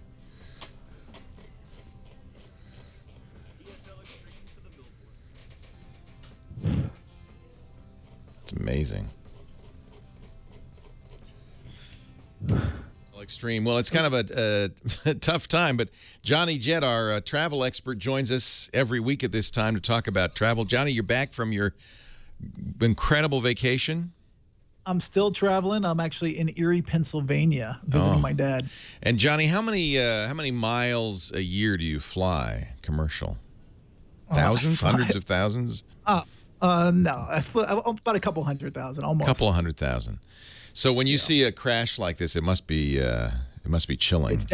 It's devastating. I had goosebumps. I almost started crying, and then I started reading that it looks like almost supposedly everyone survived, but I mean it's still very early. The pictures I'm seeing on CNN, the plane is entirely burned out at this point. Although this is where social media was really quite interesting. We were all watching Twitter. That's how we first learned about it. And in fact, there was an airline captain in studio with us during it, and he was the one who informed me. I guess he was following it somewhere. And the most important tweet so far of the day was from a guy named David Ewan, who's apparently a Samsung executive. He posted a picture on Path, which was later tweeted, that it was obviously right outside the plane after evacuation. He says he believed everybody got off, that the tail had fallen off during landing. And the pictures are just devastating. It looks like there was quite a fire after the fact. But it really reminds me of not 9/11, of the Miracle on the Hudson with Captain Sully. Yeah, because whoever was flying that plane, a flight from Seoul, Korea, in the very last stages of the flight, whoever was flying that plane got it down safe and sound. Apparently, the landing gear crushed, and they're not on the tarmac. They're off the runway. So the most promising tweet so far was from the SoCal EMS Fire, at SoCal EMS Fire, and it says SFO update 303 SOB, all 303 accounted for. Amazing. So amazing. Yeah.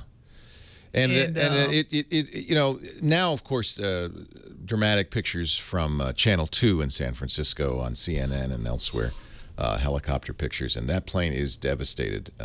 But apparently... And also, if you get on the hashtag SFO, it's just flying through, and there's all kinds of updates. You just don't know who to trust or what. Well, and that's the important message. Yeah, that's the important message is... You can read a lot of stuff on Twitter. How much of it is accurate is unknown. But, you know, when you start seeing multiple tweets saying the same thing, not repeating each other, but actually with different information, I think it starts to become more credible. And boy, it's just... For sure.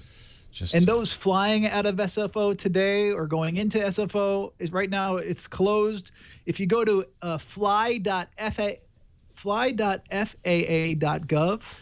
you will see the flight delay information for all of America, Air Traffic Control System Command Center, and you'll see there's a little orange dot on SFO. If you click it, it will tell you it says airport closed due to aircraft operations. Yeah, due to aircraft accident, airport closed to operations. There's a traffic management program, ground stop, and I imagine that's gonna be for a while. So expect some. It's gonna be for a while. Significant delays. If you really have to get out, I would go out, out of Oakland or San Jose, and I'm sure some of the flights are going to be rerouted. You know, in the international flights, they might be going to San Jose or LA even probably. Yeah. But also make sure you sign up for all the flight alerts from your airline, whatever airline you're flying, and follow them on Twitter to stay abreast. But right now, all we can do is pray for these passengers. Yeah, yeah, and just a terrifying thing. Now they're saying that eyewitnesses are saying that the plane hit tail first, and that's what happened. That it broke off the tail, crushed the landing gear. But the picture that David posted shows essentially attacked, unlike the pictures we're seeing now, an essentially intact airplane except for the tail, and people getting off via the escape slides on the left-hand side of the plane. So let's hope everybody got off safe and sound. Let's do it. And remember, it's really important to listen to the flight crew and watch the safety video. I know no one wants to watch it. And usually when I'm sitting on there, everyone's trying to do their last minute messages or whatever. Just take the 2 minutes. And then when you get off the plane in a kind of emergency like this, make sure you don't grab your bags and hold anyone up because, seconds are everything to saving lives. It looks like this is the case. Yeah, no kidding, because the plane is now a burnt out hulk on the ground there.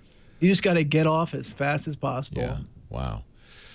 Yeah, and if you're sitting in an exit row, especially, please pay attention and to instructions and do the right thing. Obviously, whoever was in the exit row there did the right thing. They were able to get the escape slides out and people off the plane pretty darn quickly. Right, and actually, when I was flying last week, I was in Budapest flying to, or I was London, Budapest, and I was sitting in the exit row, and there was a Chinese couple who just came on the plane, and they said, "Do you speak English?" And they did not speak English. Actually, it was not, they were Japanese, and they just nodded. And she's like, "Okay, you speak English." And then I said, "Oh, no. I said, "You want to switch seats with? I'll switch seats with you to the window, so I'm the first one to open up the thing, just so you know." I mean, and I've been kicked off out of the exit seat in some country because I didn't speak their language, even though everyone's supposed to speak English. I don't remember which country it was. Yeah, but it's just important. Take it seriously. Yeah, I've sat with my son in exit rows, and I've actually explained to him what's going on and shown him what he will need to do if he needed to do it. And yeah, wow. But it looks like, and we're crossing our fingers, a successful evacuation. It's like this is a very happy day if everyone got off. Is there any for Asiana? Any other places people can go for information on stuff like this? I mean, right now Twitter is the go-to place. And again, you can use the hashtag SFO, and you'll see all kinds of breaking news and people who are some of the passengers are tweeting their stuff. And then, again, that FAA, and if for those who are flying out, and obviously, I think you guys are doing a good job. Talking about it right away. I mean, this just happened. Yeah, it's really shocking to watch something like this play out. I'm trying to look at my feed. Yeah. BuzzFeed was doing a good job too. They're trying to become a news source, which is interesting. Yeah. Up to now, I've thought of them as a place to find out what people are talking about on the net, kind of a meme machine. But they've hired a lot of journalists, and they're really trying to become a source of news and information. Isn't that interesting? And New York's and NYC Aviation is a good one to follow. It's not Twitter. just for New York, on Twitter, and the same thing with BuzzFeed. I mean, that's how some of these pictures came out that I saw first was from BuzzFeed. I would also go to Johnny Jet's page, johnnyjet.com, or actually your Twitter, Johnny Jet at Johnny Jet, because you have a number of lists that are very useful on your Twitter feed. Airlines. I have every airline, every airport, and I tweeted a couple of things. I'm looking at my tweet deck right now. I've already had over 200 retweets on one of the tweets from just now. Yeah. I mean, it's just amazing how fast Twitter works. Yeah. Well, John, I hope your flights are all safe. One of the things that I was telling my son as we flew home from Denver last week, he was saying, I'm a little nervous about flying. I'm kind of scared. And I said, it's safer than it ever has been. It is. It's really kind of remarkable, in fact, how safe air travel has become. It's safer to fly than it is to drive. And, recently I've landed on a British Airways flight. And right when we landed at LAX, the captain said, the safest part of your journey is now over. Yeah. So please be careful driving home. I told Henry that too. But it's, when you're flying through the air at several hundred miles an hour, it's kind of hard to believe. I get nervous. After watching the movie Castaway with Tom Hanks. Yeah. That crash scene just freaked me out. So whenever I fly to the South Pacific or Hawaii or Australia, and I'm going over the ocean, and that comes in my mind, and it just they don't show those on the airplanes, those movies, do they? Actually did. They actually did. JohnnyJet.com, Leo Laporte, the tech guy. And they did. They were showing that. Seems like. So now I'm seeing on CNN that the tail is on the runway. So apparently the tail broke off. Perhaps they landed tail first onto the runway. The plane then skidded off the runway, and a fire broke out. But it looks like they got evacuation chutes off one side of the plane, and everybody was able to. I hope everybody was able to get off. And now so there's the picture David DeYoon posted. The plane was not burnt, but now the pictures I'm seeing now, the huge fire throughout the plane, all the way down. Oh, that's why it's so important to get off that plane as quick as possible. I just pray that never happens again. Terrifying. But again, But again, it's safer to fly. To repeat, all 303 souls on board accounted for is very, very good news. And let's hope that's true. And as you said, a miracle on the Hudson repeated if that's the case. That's Truly right. Amazing. I'm sure you're going to see Captain Sully on the news tonight and tomorrow. And, that's a hell of a pilot to get those people to safety after. Unless he's the one who tail first. We don't know why they crashed tail first. Yeah. Yeah. Is it windy there, by the way? Well, it's always a little windy at SFO. Right. It's clear skies. So it's not like ridiculously windy. No, the visibility is good. It's always a little windy coming into SFO, a little choppy, and sometimes there's crosswinds. But I don't think it's abnormal weather right now. In fact, it might be unusually good weather right now. I don't know. Well, there'll be an investigation, but the most important thing is everyone's safe. Or let's hope everyone's safe. We hope, yeah. Yep. All right, Leo. Well, next week I'll talk about something. So say again, where are you? I'm in Erie, Pennsylvania. Why are you in Erie, PA?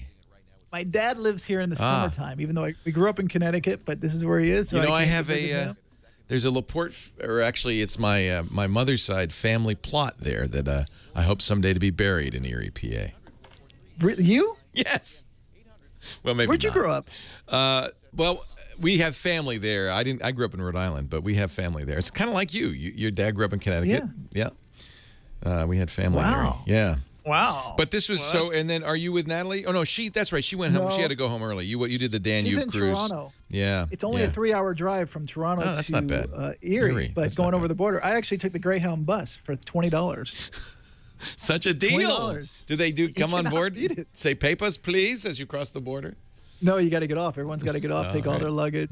They search the bus. That's the biggest pain. But no kidding. $20, you can't I'm going to let you go. Thank you, Johnny. Take care. Safe travels. Leo Laporte, the tech guy, 8888.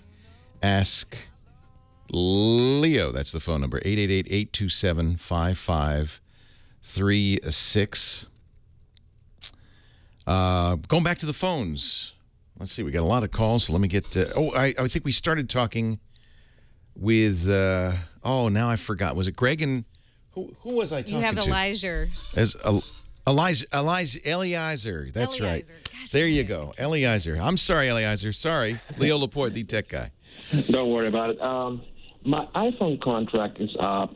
AT&T iPhone. It's up next month, and I was looking into T-Mobile, unlock plans.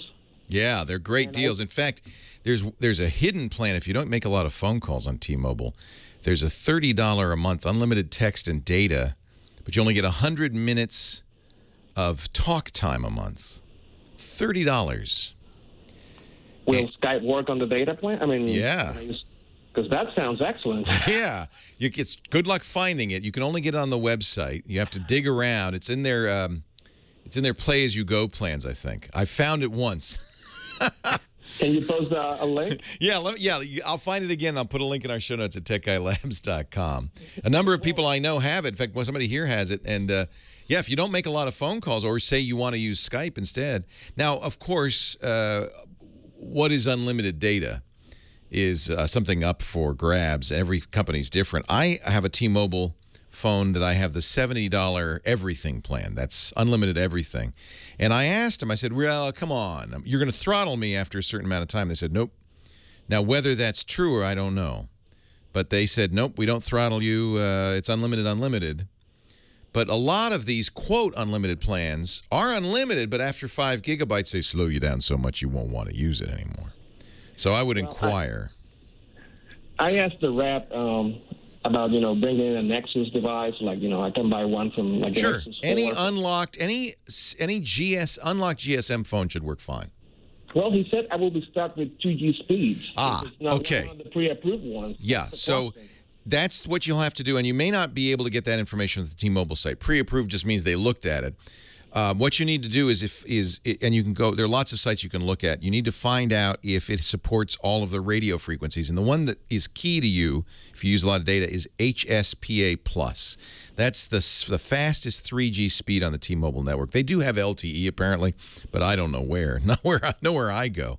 But HSPA+ on T-Mobile is very fast probably because there's so few customers that you're not sharing that data, and it's capable of LTE speeds. I very happily use T-Mobile in my small town, but when I travel, I often pull out the AT&T phone because I'm just not getting good speeds in some areas. So you have to kind of look around, and depends on where you are and so forth. And I don't know about Florence whether T-Mobile's great there or not, but so if it says HSPA, you're looking for HSPA plus capability. And the T-Mobile frequency. So it's really just a couple of Google searches. First, to find out what HSPA frequency is for T-Mobile, and then to find out if that phone supports that frequency. Okay. Do you know if the Nexus 4 from LG supports it?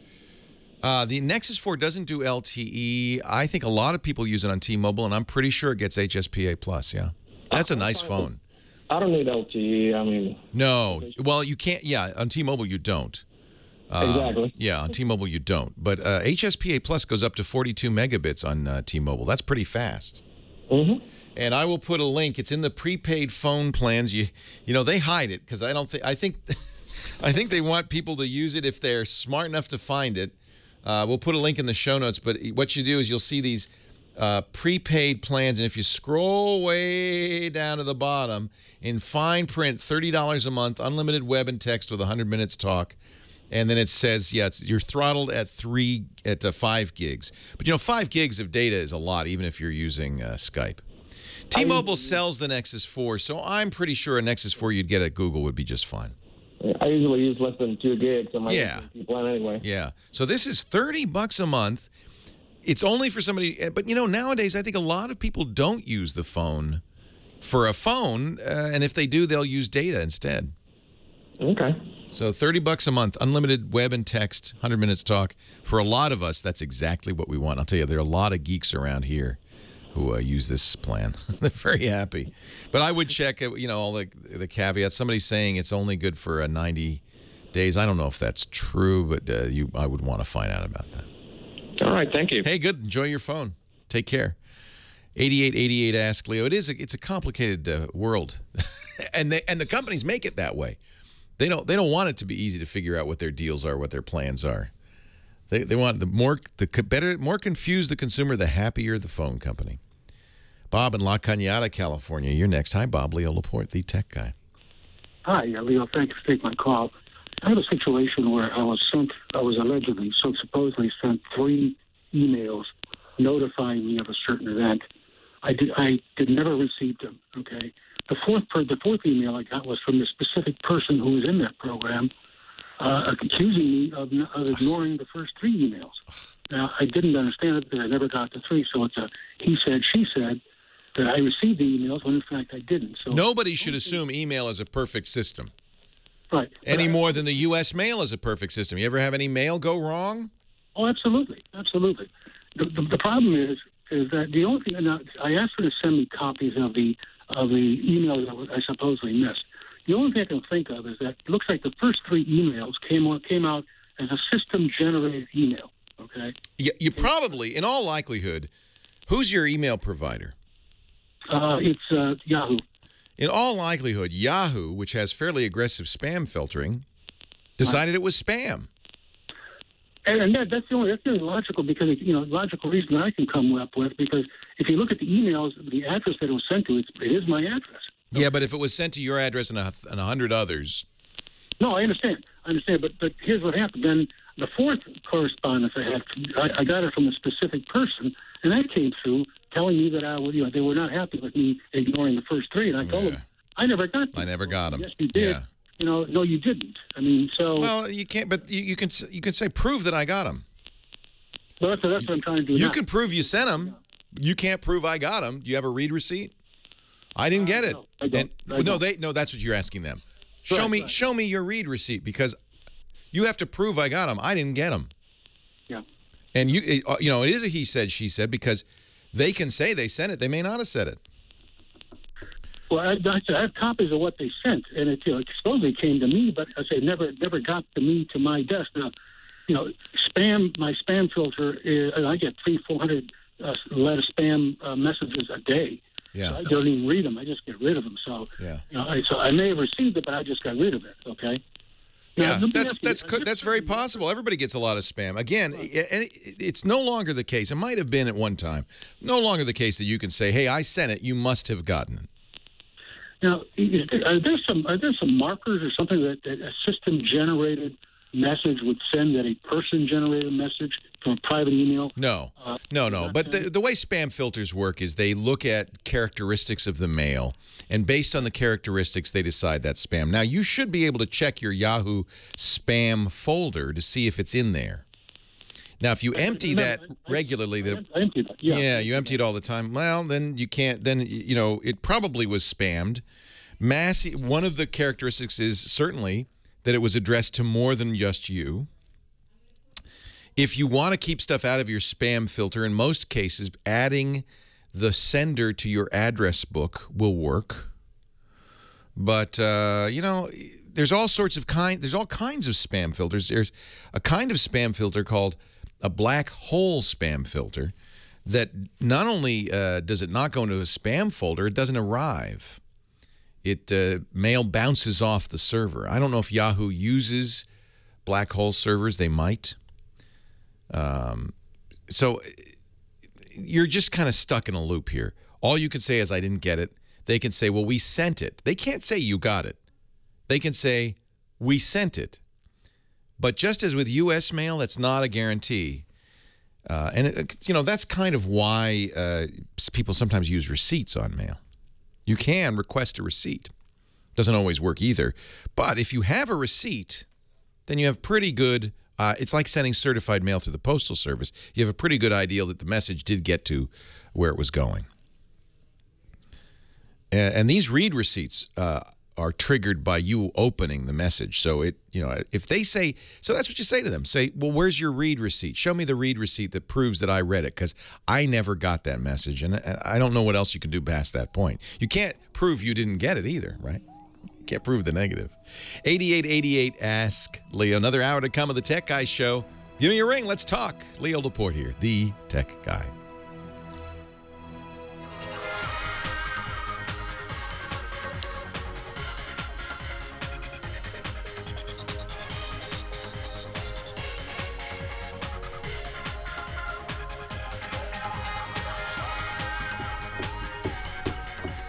Well, a good day to you. Leo Laporte here, the Tech Guy. 8888 Ask Leo is the phone number. We're talking about computers, the internet, social media, YouTube.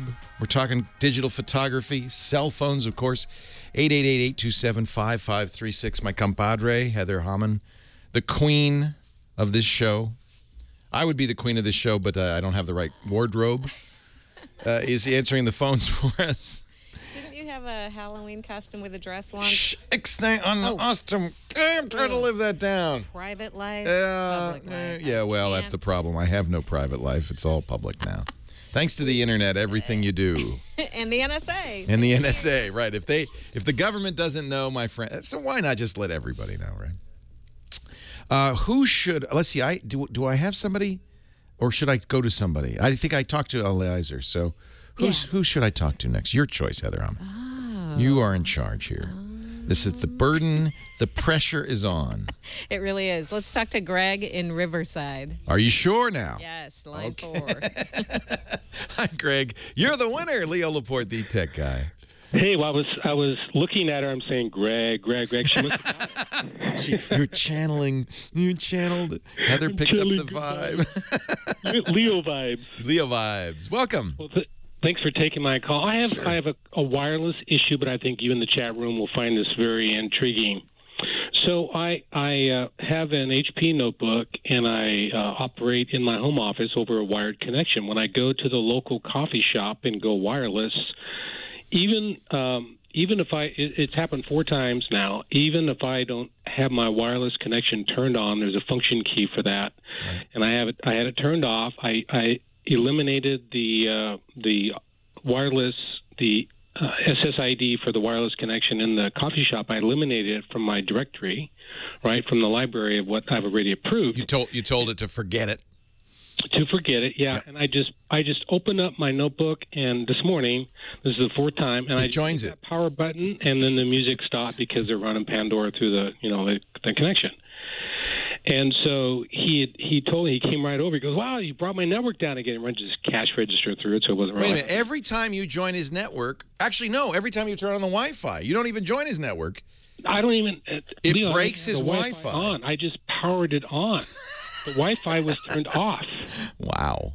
Have you ever heard of anything like that? No, it's that. Obviously, that should not happen.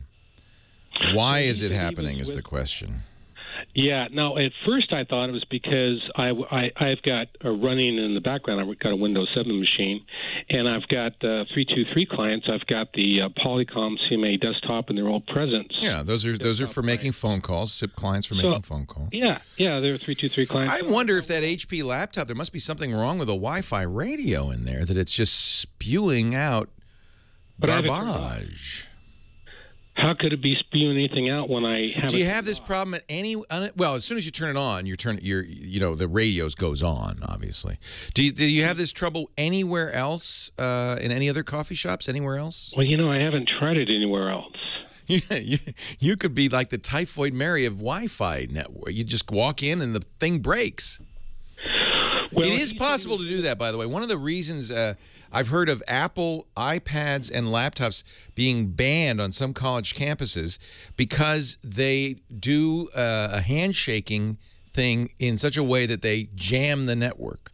So it is possible that your HP could be doing something that is, I would guess it's particular to his coffee shop, that the DHCP, the handshake that's going on between your computer and his, or attempted, is jamming his system. And I bet you it won't happen elsewhere. Well, it doesn't happen here with my Asus router that's got a built-in WAP. I mean, I can pull out the cable and then hit the function key that turns on the radio, and it works. Yeah. But I don't understand with the radio turned off, theoretically, why when I open up my notebook and just hit the power button to power up the I see. You're not turning on the Wi-Fi. It's still off. Yeah, it's still off. It's got an orange light on, indicating it's powered off or not active. And I can test that when I'm running the wireless network here at my office, and I hit that orange button. The network indicator on the taskbar, goes into a symbol that says it's disconnected, and I lose my network connectivity. So, isn't it odd? I mean, I wonder if anybody has seen a virus or anything that. No, it's not a virus. No. Or a Trojan, or. So Web 3622 is suggesting, and this is a good idea, that instead of just using the button, try disabling it in the control panel for that Wi-Fi, and just see if that same thing happens. It may be that the button isn't really turning off Wi-Fi. I mean, it still shouldn't do any of this. None of this should happen. The Wi-Fi could be on, and it shouldn't happen. It's something else going on. But just check to see if you turn it off in the control panel for the Wi-Fi, if you still have this problem. If you do, then the only thing I can think of is there's something else that your Wi-Fi is emitting. Sorry, I'm reading the chat. Yeah, I mean, it's like maybe your laptop is a nuclear power plant. I don't know what it could be doing. I'll just give it a latte. I like what Chip said there. All right. Yeah, I would. So there's some diagnostic stuff you could still do. Do you go somewhere else, see if the same thing happens? Look in the control panel, see if it's really off. It might just be that the keyboard button, just says don't do anything, but still be on. The transmitter may be still working. I don't know. It's very odd, and my suspicion is it's a strange interaction between your laptop and his router that is an unusual interaction. It has to do with the dynamic host control or host configuration protocol, DHCP. We've seen this before, and as I mentioned, there were college campuses that were banning iPads because they don't do DHCP right, and Apple's had somewhat of a similar problem with its new MacBook Air. The college campuses were saying that these airports were actually clogging the network. These iPads were clogging the network, and they didn't want them on the network. It doesn't seem. This is very odd. For an HP, I mean, you'd think it'd be. Yeah, it's not like the HP has the universal. the super duper Wi-Fi connection. Yeah. Okay, well, thanks for taking my call. Jim in San Diego has to go to make sure you don't have internet connection sharing turned on.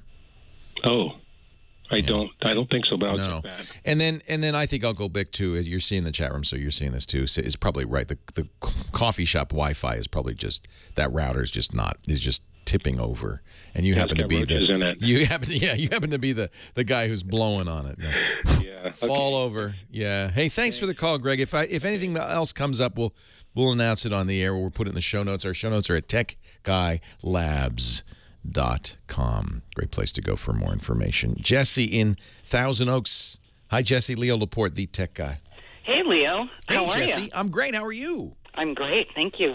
Thanks for taking my call. So I've got kind of a long-winded question for you. Okay. I'm shopping for a new laptop PC and considering an ACER V5 571P 6609. Mm-hmm. The Acers are nice. They're low price. They have made their name offering good quality computers for lower prices. Okay. It's a 15.6-inch touch screen, Windows 8. Mm-hmm. And I'm wanting to go. I have an iMac at home. It's that I bought in 2008.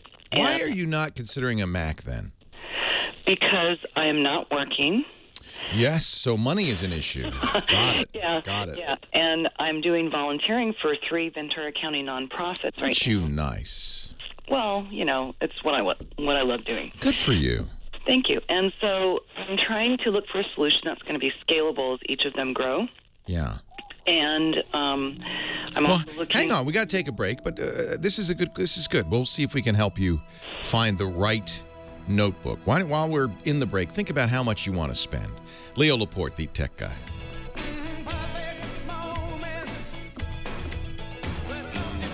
Leo Laporte, the tech guy. 8888 Ask Leo. We're helping Jessie spend a little money. She wants to get a new laptop computer. She's looking at a Windows 8 machine from Acer. What is your budget on this, Jessie? $1,000. Oh, that's a lot. Yeah, but I kind of figure it's worth spending the money to get something that's going to be scalable. Yeah, I really do believe that, unfortunately, because of the price points that fell out of the floor on PCs because of netbooks and so forth, people's expectations really got awfully low. And people want to buy a laptop for $300 or $400 and think it's going to be good. $1,000 is plenty. You should be able to get a very nice. Now, when you say scalable, though, I'm a little worried because most laptops are not particularly upgradable. Oh, they aren't. No, you can add memory. Sometimes you can add extra hard drive or an external hard drive. What is the scale that you want? What is it that you want to? I haven't defined that yet, but you think that you may need a more powerful laptop in time. Yeah, I sure will. And when I'm working, I can afford to invest in a MacBook Pro or something. Right. Although I have to say, at $1,000, you can get a MacBook Air for $1,000. Now it's only an 11-inch screen. It's a tiny screen. Yeah, that won't work for me because And I love these touch screens. I have to say, I'm a little disappointed Apple has not yet adopted these. And with Windows 8, I highly recommend a touch screen. Windows 8 is very touch focused. Yeah, it's great, isn't it? Yeah. Well, if you like it, then I would say that Acer is a good choice. Okay, I can get it at Costco for like $700. Yeah, that's a good choice. How much RAM is there in that? I don't know. I think it's... Probably 8 gigs is probably enough for the next 5 years, I would guess. It's got a terabyte of... Terabyte of hard drive, yeah. Uh-huh, yeah. Yeah, and if you needed more than that, you probably don't. If you needed more than that, then you can always use an external drive. More than a terabyte, is for like video, are you doing video editing or? I will be. You will be? Mm-hmm. Oh, yeah, you will max it out then. Because video editing is the most challenging. Oh, okay. And occupies the most hard drive space. So a terabyte hard drive, yeah. I mean, I would look at just Acer again is kind of position themselves as a low price, high end. I have an Acer S7, which I love, but it's a little atypical for Acer. I would also look at, as long as you're looking, Asus. Oh, ASUS. ASUS. Lenovo's very good. Lenovo's really the tough, well-made business computer. You want to look at business-grade computers versus consumer-grade computers. Okay. And then finally, Dell is very good as well. Okay, you're not mentioning HP. I don't like HP laptops. No. Okay. You heard our last caller. He's got a HP laptop that brings a I don't know if that's normal, but I'm not crazy about that. I would get the business-grade Dell, a business-grade Lenovo. Those are the better laptop computers. Would you pop for the i7 processor? No, you do not need it. Oh, okay. Okay. You do not need it. i5, that'll save you some money. Don't get an i3, get an i5. Right. If you can get Haswell, you get battery life. Is battery life an issue for you? I haven't worked on a laptop in years, so probably it might be, but I don't really know. Yeah, it's only, to me, it's always plugged in. I'm either at work or I'm at home. Right. I don't spend 12 hours in a coffee shop. And I don't go on 12-hour flights all that often. So, a 5 or 6 hour battery life is plenty. But you do get better. You get about 50% better battery life on these new 4th generation i5s. 4th generation i5. So I would look, for 4th generation i5.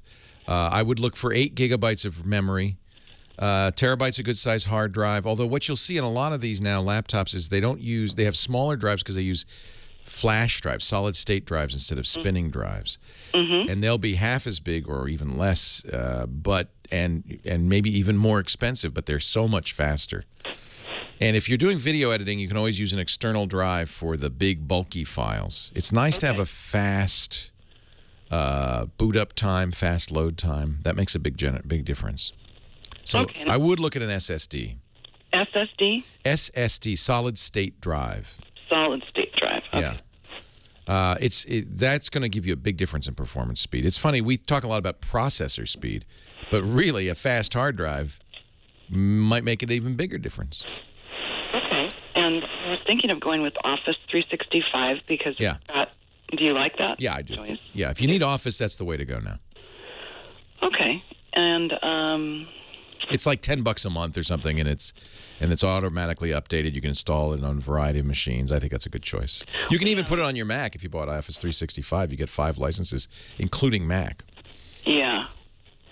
Yeah, I could do that. And then if I'm in a board meeting for one of these nonprofits, then we could pull data up that would be accessible to all the board members. That's true, too. Yep, because it's online as well as on the hard drive. Okay, awesome. Thank you so much, Leo. My great pleasure. Good luck. Okay, thank you. All right, take care, Jesse. It's hard now because there's so many choices. Same thing in the phone space, the cell phone space. There's so many choices. I celebrate that. I think that's a good thing. I really do. It means it's harder to choose, harder to buy, but boy, there's something for everybody. Martin in Los Angeles, you're next. Leo Laporte, the tech guy. Hi, Martin. Hi, Leo. Thanks for taking my call. Thanks for calling. What can I do for you?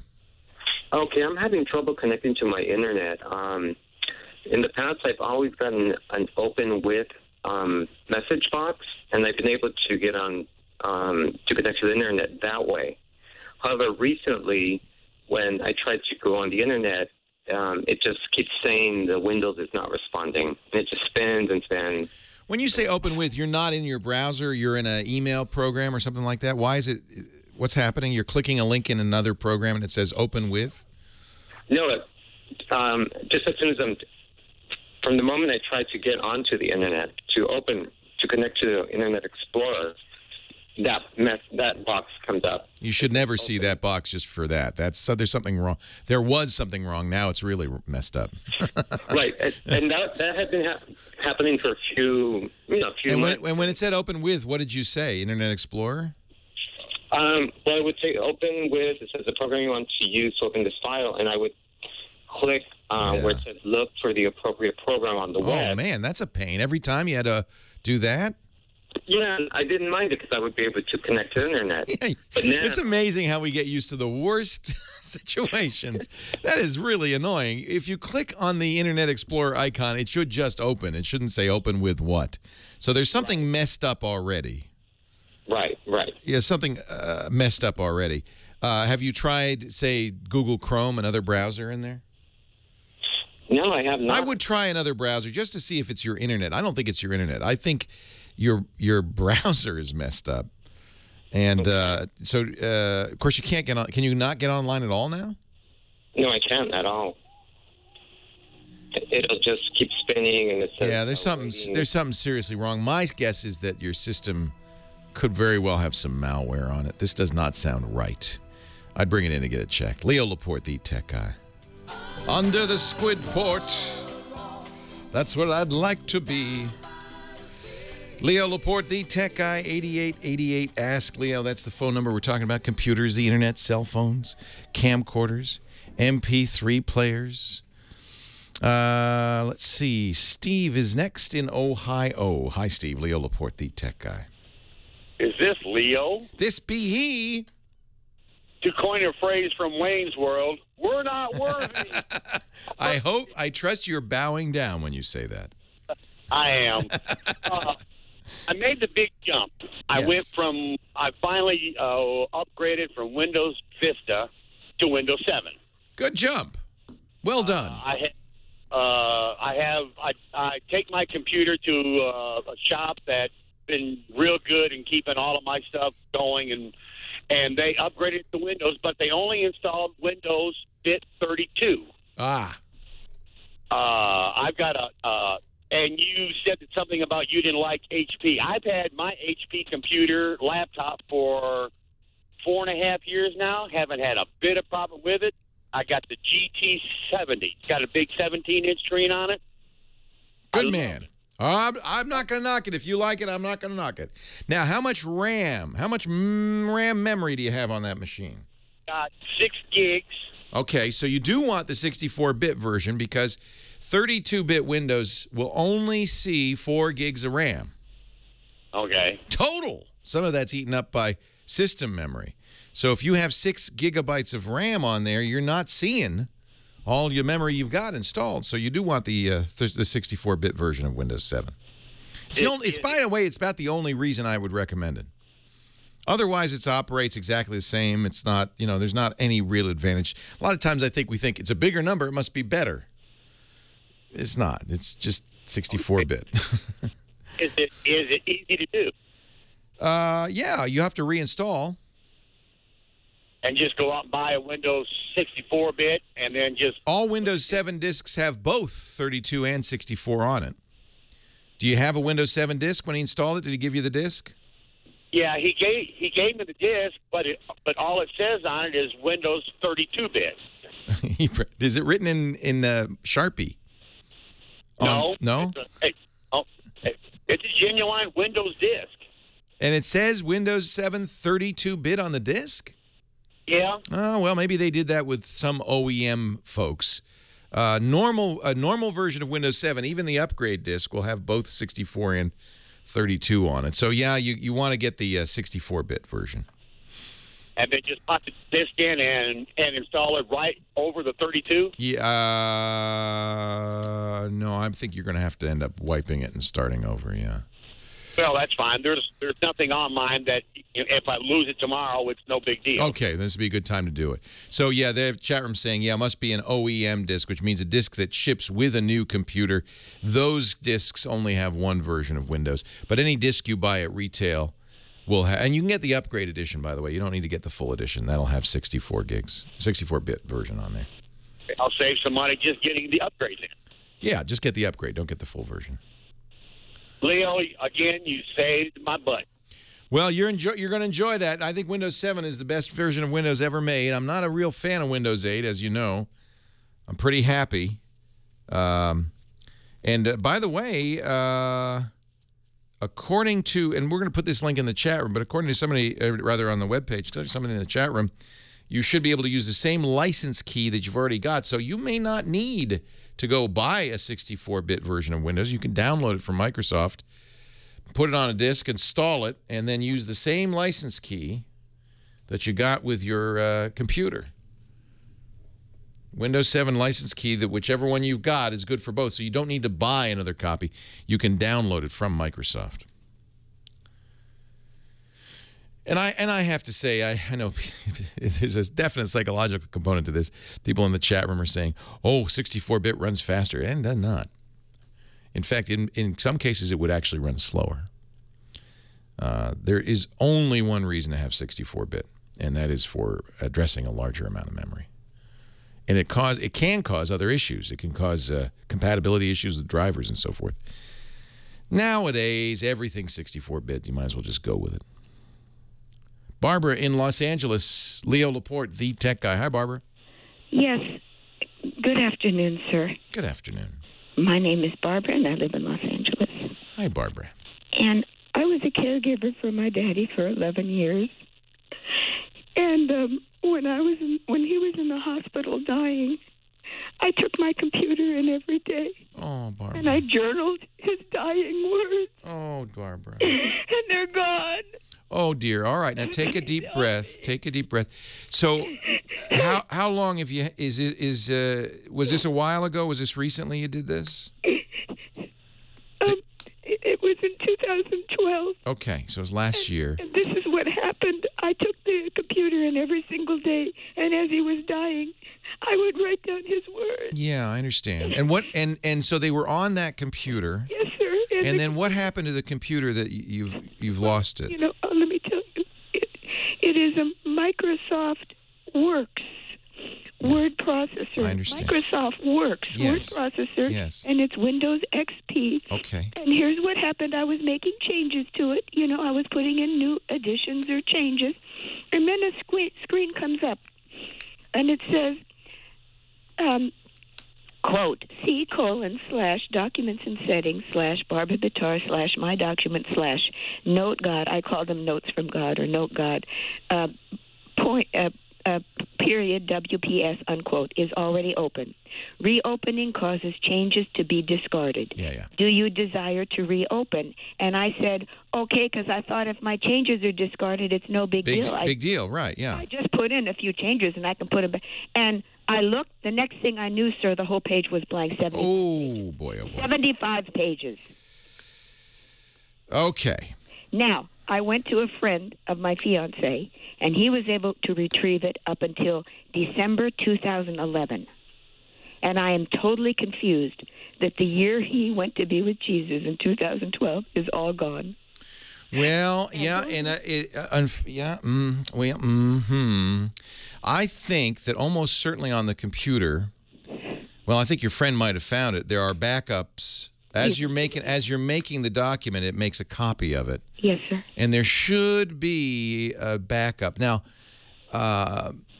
please. It's always a risk when you do something like this. It's always a risk, and so it's too late now. I'm sorry to say, but for future reference, you never want to just have one copy of that file. Yes. Yeah, and so it is completely. I hate to tell you this, possible that it's gone forever. What? Well, I just don't know because I don't know what happened. It could be that error message was a signal that you had a blank document open and you saved it on top of the old document. So the only hope for you at this point is that there is a backup copy, and most of the time Works does do this.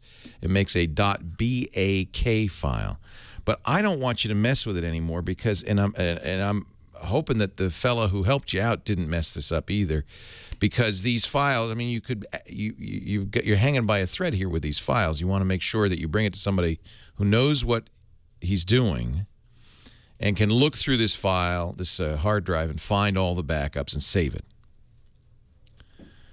But it's got to be an expert. It's got to be an expert. And I don't want to walk you through anything that would, by accident, delete any data. So I am sure that the data still lives there. I am. But you may have lost a few paragraphs. I don't know. You shouldn't have lost a whole year's worth. It makes backups to my, and this is an old program, but it's my memory that it makes backups on a regular basis.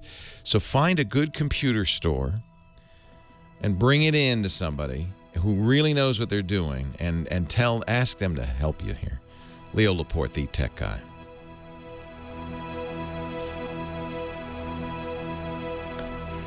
I don't think she's going to need to do data recovery. I don't think that's the issue. I think there's backup files that'll go all the way back.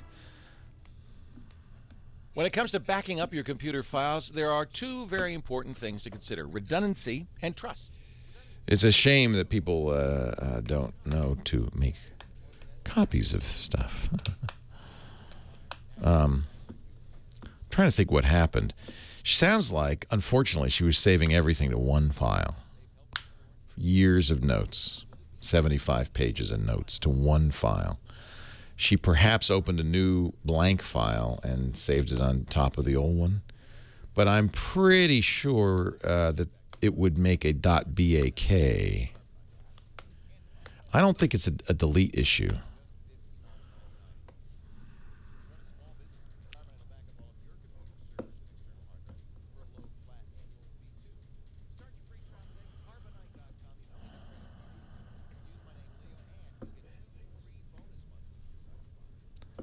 I think it's I don't, it's been so long since I used Microsoft Works.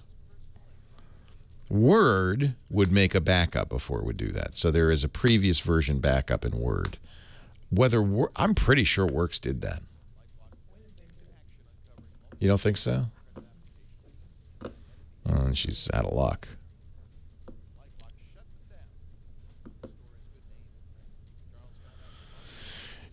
Archandra, it's possible, and certainly that's why if she goes to somebody who knows what they're doing, they can probably figure out if it's possible to recover it. If you saved it with the same name on top of the old one, it could well have been overwritten. Once it's overwritten, it's kind of...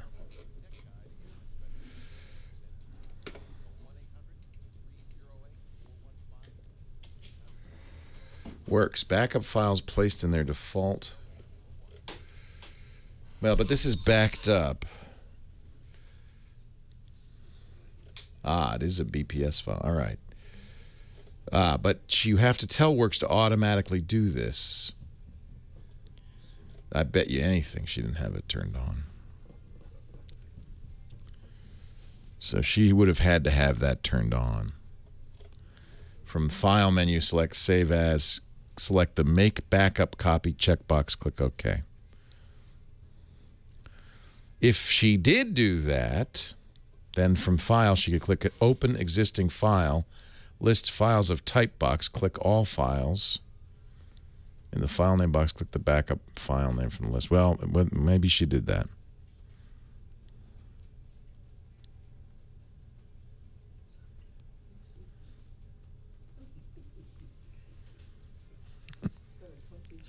Yeah, that's his chair. He doesn't like it when people sit there. As soon as they leave, he gets right in that chair. That's my chair.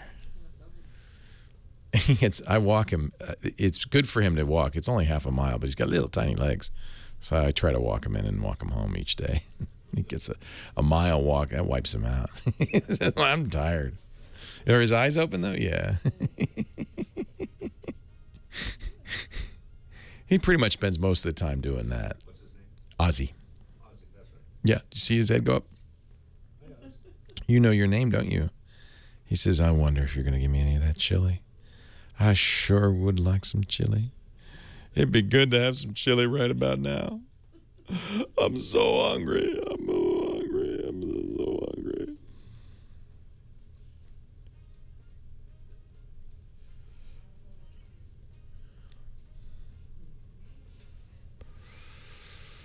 Ah, sad. That poor woman.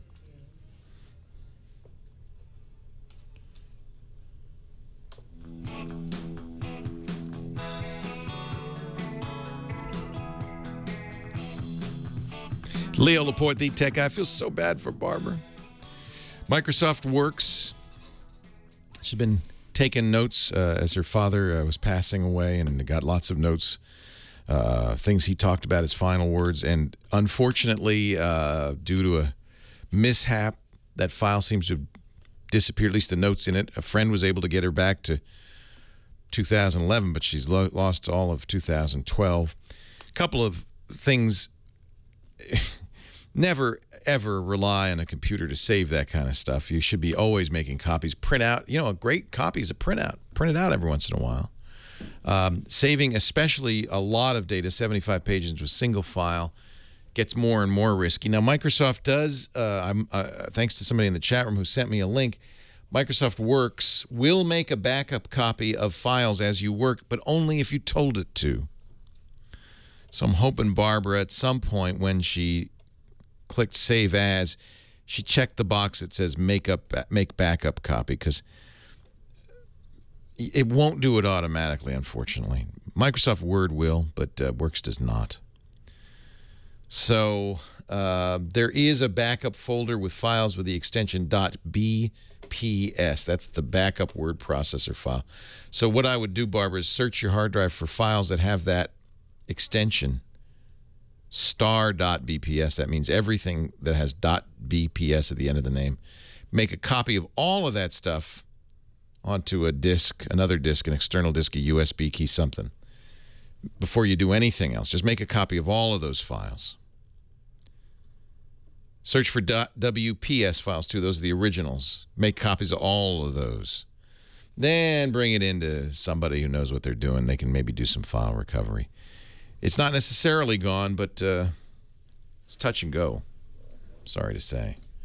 It's touch and go, and I am so sorry that that happened. I'm going to see if I can cheer myself up here after that sad story. You know now, I don't have to tell you. Back it up. Back it up, folks. Mr. Dick DeBartolo is here, Mad Magazine's maddest writer. He's our Giz Wiz. Joins us each and every week to talk about a gadget of the day. Hello, Dick. Leo, how you doing? I'm well. So I was surprised to see that I was actually inadvertently guessed right on last month's What the Heck Is a contest. It was you did. It was a slap bracelet. It looked like one. I should never have said that. I know. Well, you know what? Sometimes it's fun to do something that's obvious and say, let's see how many people really guess it, or fortunately, most people like the other part of the game. They prefer to make up a silly answer. Yeah, exactly. You know, silly, stupid stuff. So you did have some winners, though, who figured it out. Yeah, 9 people, and 7 of the 9 knew it was from Night Eyes, and they even knew the name. I think it's called the Slap Light LED. So it lights up when you slap your wrist with it? Yes, and then you can hit it for steady or flashing. So if you go out jogging, it's a good safety. But see, those people won autographed Mad Magazines, but then a lot more people just made up silly answers. Yeah, exactly. You know, a strap teachers keep rolled up in their desk, and you know, a Gene Simmons novelty roll-up tongue. That's good. A lot of Gene Simmons answers. All right, so this week at GizWiz, or this month at GizWiz.biz, a new picture of a close-up picture of some sort of strange gadget. I'm not going to make any guesses because it's pretty obviously Mickey Mouse ears for rodents. But I'm not going to. I think it's 4 people talking on Twit on Sunday night in caricature If you want to win an autographed copy of Mad Magazine, GizWiz.biz, that's the place to go. And actually, while you're there, right on the front page, Dick has links to all the gadgets he talks about, including this week's gadget. What is this week's gadget? This week's gadget, you know, 2 weeks ago was the CE Line show. No 3D TVs, Leo. None? None. Wow. A lot of 4K. You know, it's going to be years before anybody's going to really have a use for 4K, right? Yeah, because there's no... But, you know, that happened with HD, too. There was no HD content for a while. But once the TVs were out there, people started making the movies. And, you know, movies are made in 4K now. So it's just a matter of time of figuring out some way to get the data there. Okay, well, yeah. I'm going to talk about a real cheapy thing that's available now. You know, Westinghouse had a 4K whiteboard that's not coming out till late fall. But Sound Pop, and I like this idea, there were a million Bluetooth speakers. I just went from table to table, and I got to this one table. And the guy said, I have a wireless Bluetooth. I said, sir, unless it does something different. I've heard them all. How about it snaps onto the back of your phone, acts as a stand for your phone. Oh, okay. Has really decent sound and is just about the size of a baseball and sells for less than $40. I said, I like it. Let me hear it. It kind of looks like a baseball. It looks like a blue baseball. Exactly. It comes in many colors, and he said, here, you know, take it home because here in the hall, you really can't tell. The sound is really excellent. I didn't realize, he didn't even mention it at the show, I didn't realize till I was looking at it that there was a picture of a microphone on the side, and it turns out that it's also a speaker for phone calls. Is that a suction cup on it? Yes, it's a suction cup. So it's Leo. suction cups onto the back of your phone, or it's water resistant. In the shower. Slap it on the wall in the shower, not under the water, but up top. Anywhere you want to have music. Can you speak a little louder? I'm in the shower right now. And the suction is really very good. And they do tell you there's a little tab on the side of it, and it said, don't pull it directly off the wall or you can actually damage it. Release it with the little blue tab or whatever. The tab will be whatever color you buy.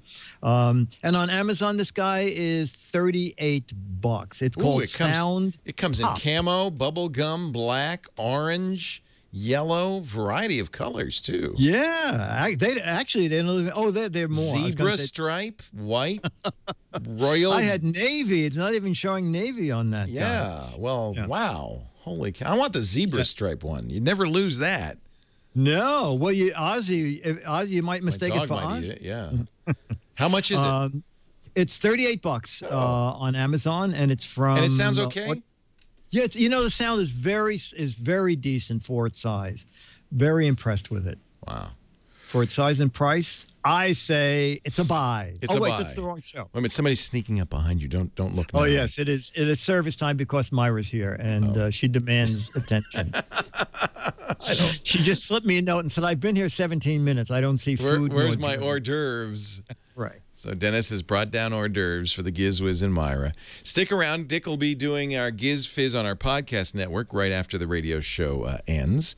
And, of course, every Tuesday we do the weekly show, the Giz Wiz, where we talk about gadgets and so forth at 2 p.m. I have an idea. I know what you're going to talk about on Tuesday. 5 p.m. Eastern. Is it something being built at this moment? I don't know. I don't think it's going to be this week. Oh, it's not? Oh, okay. Yeah, okay. We have in our studio intern Jeff Needles, who apparently we pay quite a bit of money to. I thought interns were unpaid, but apparently Jeff, because he is a Lego master, he is building a 4-foot-long replica of some sort of Star Wars starfighter.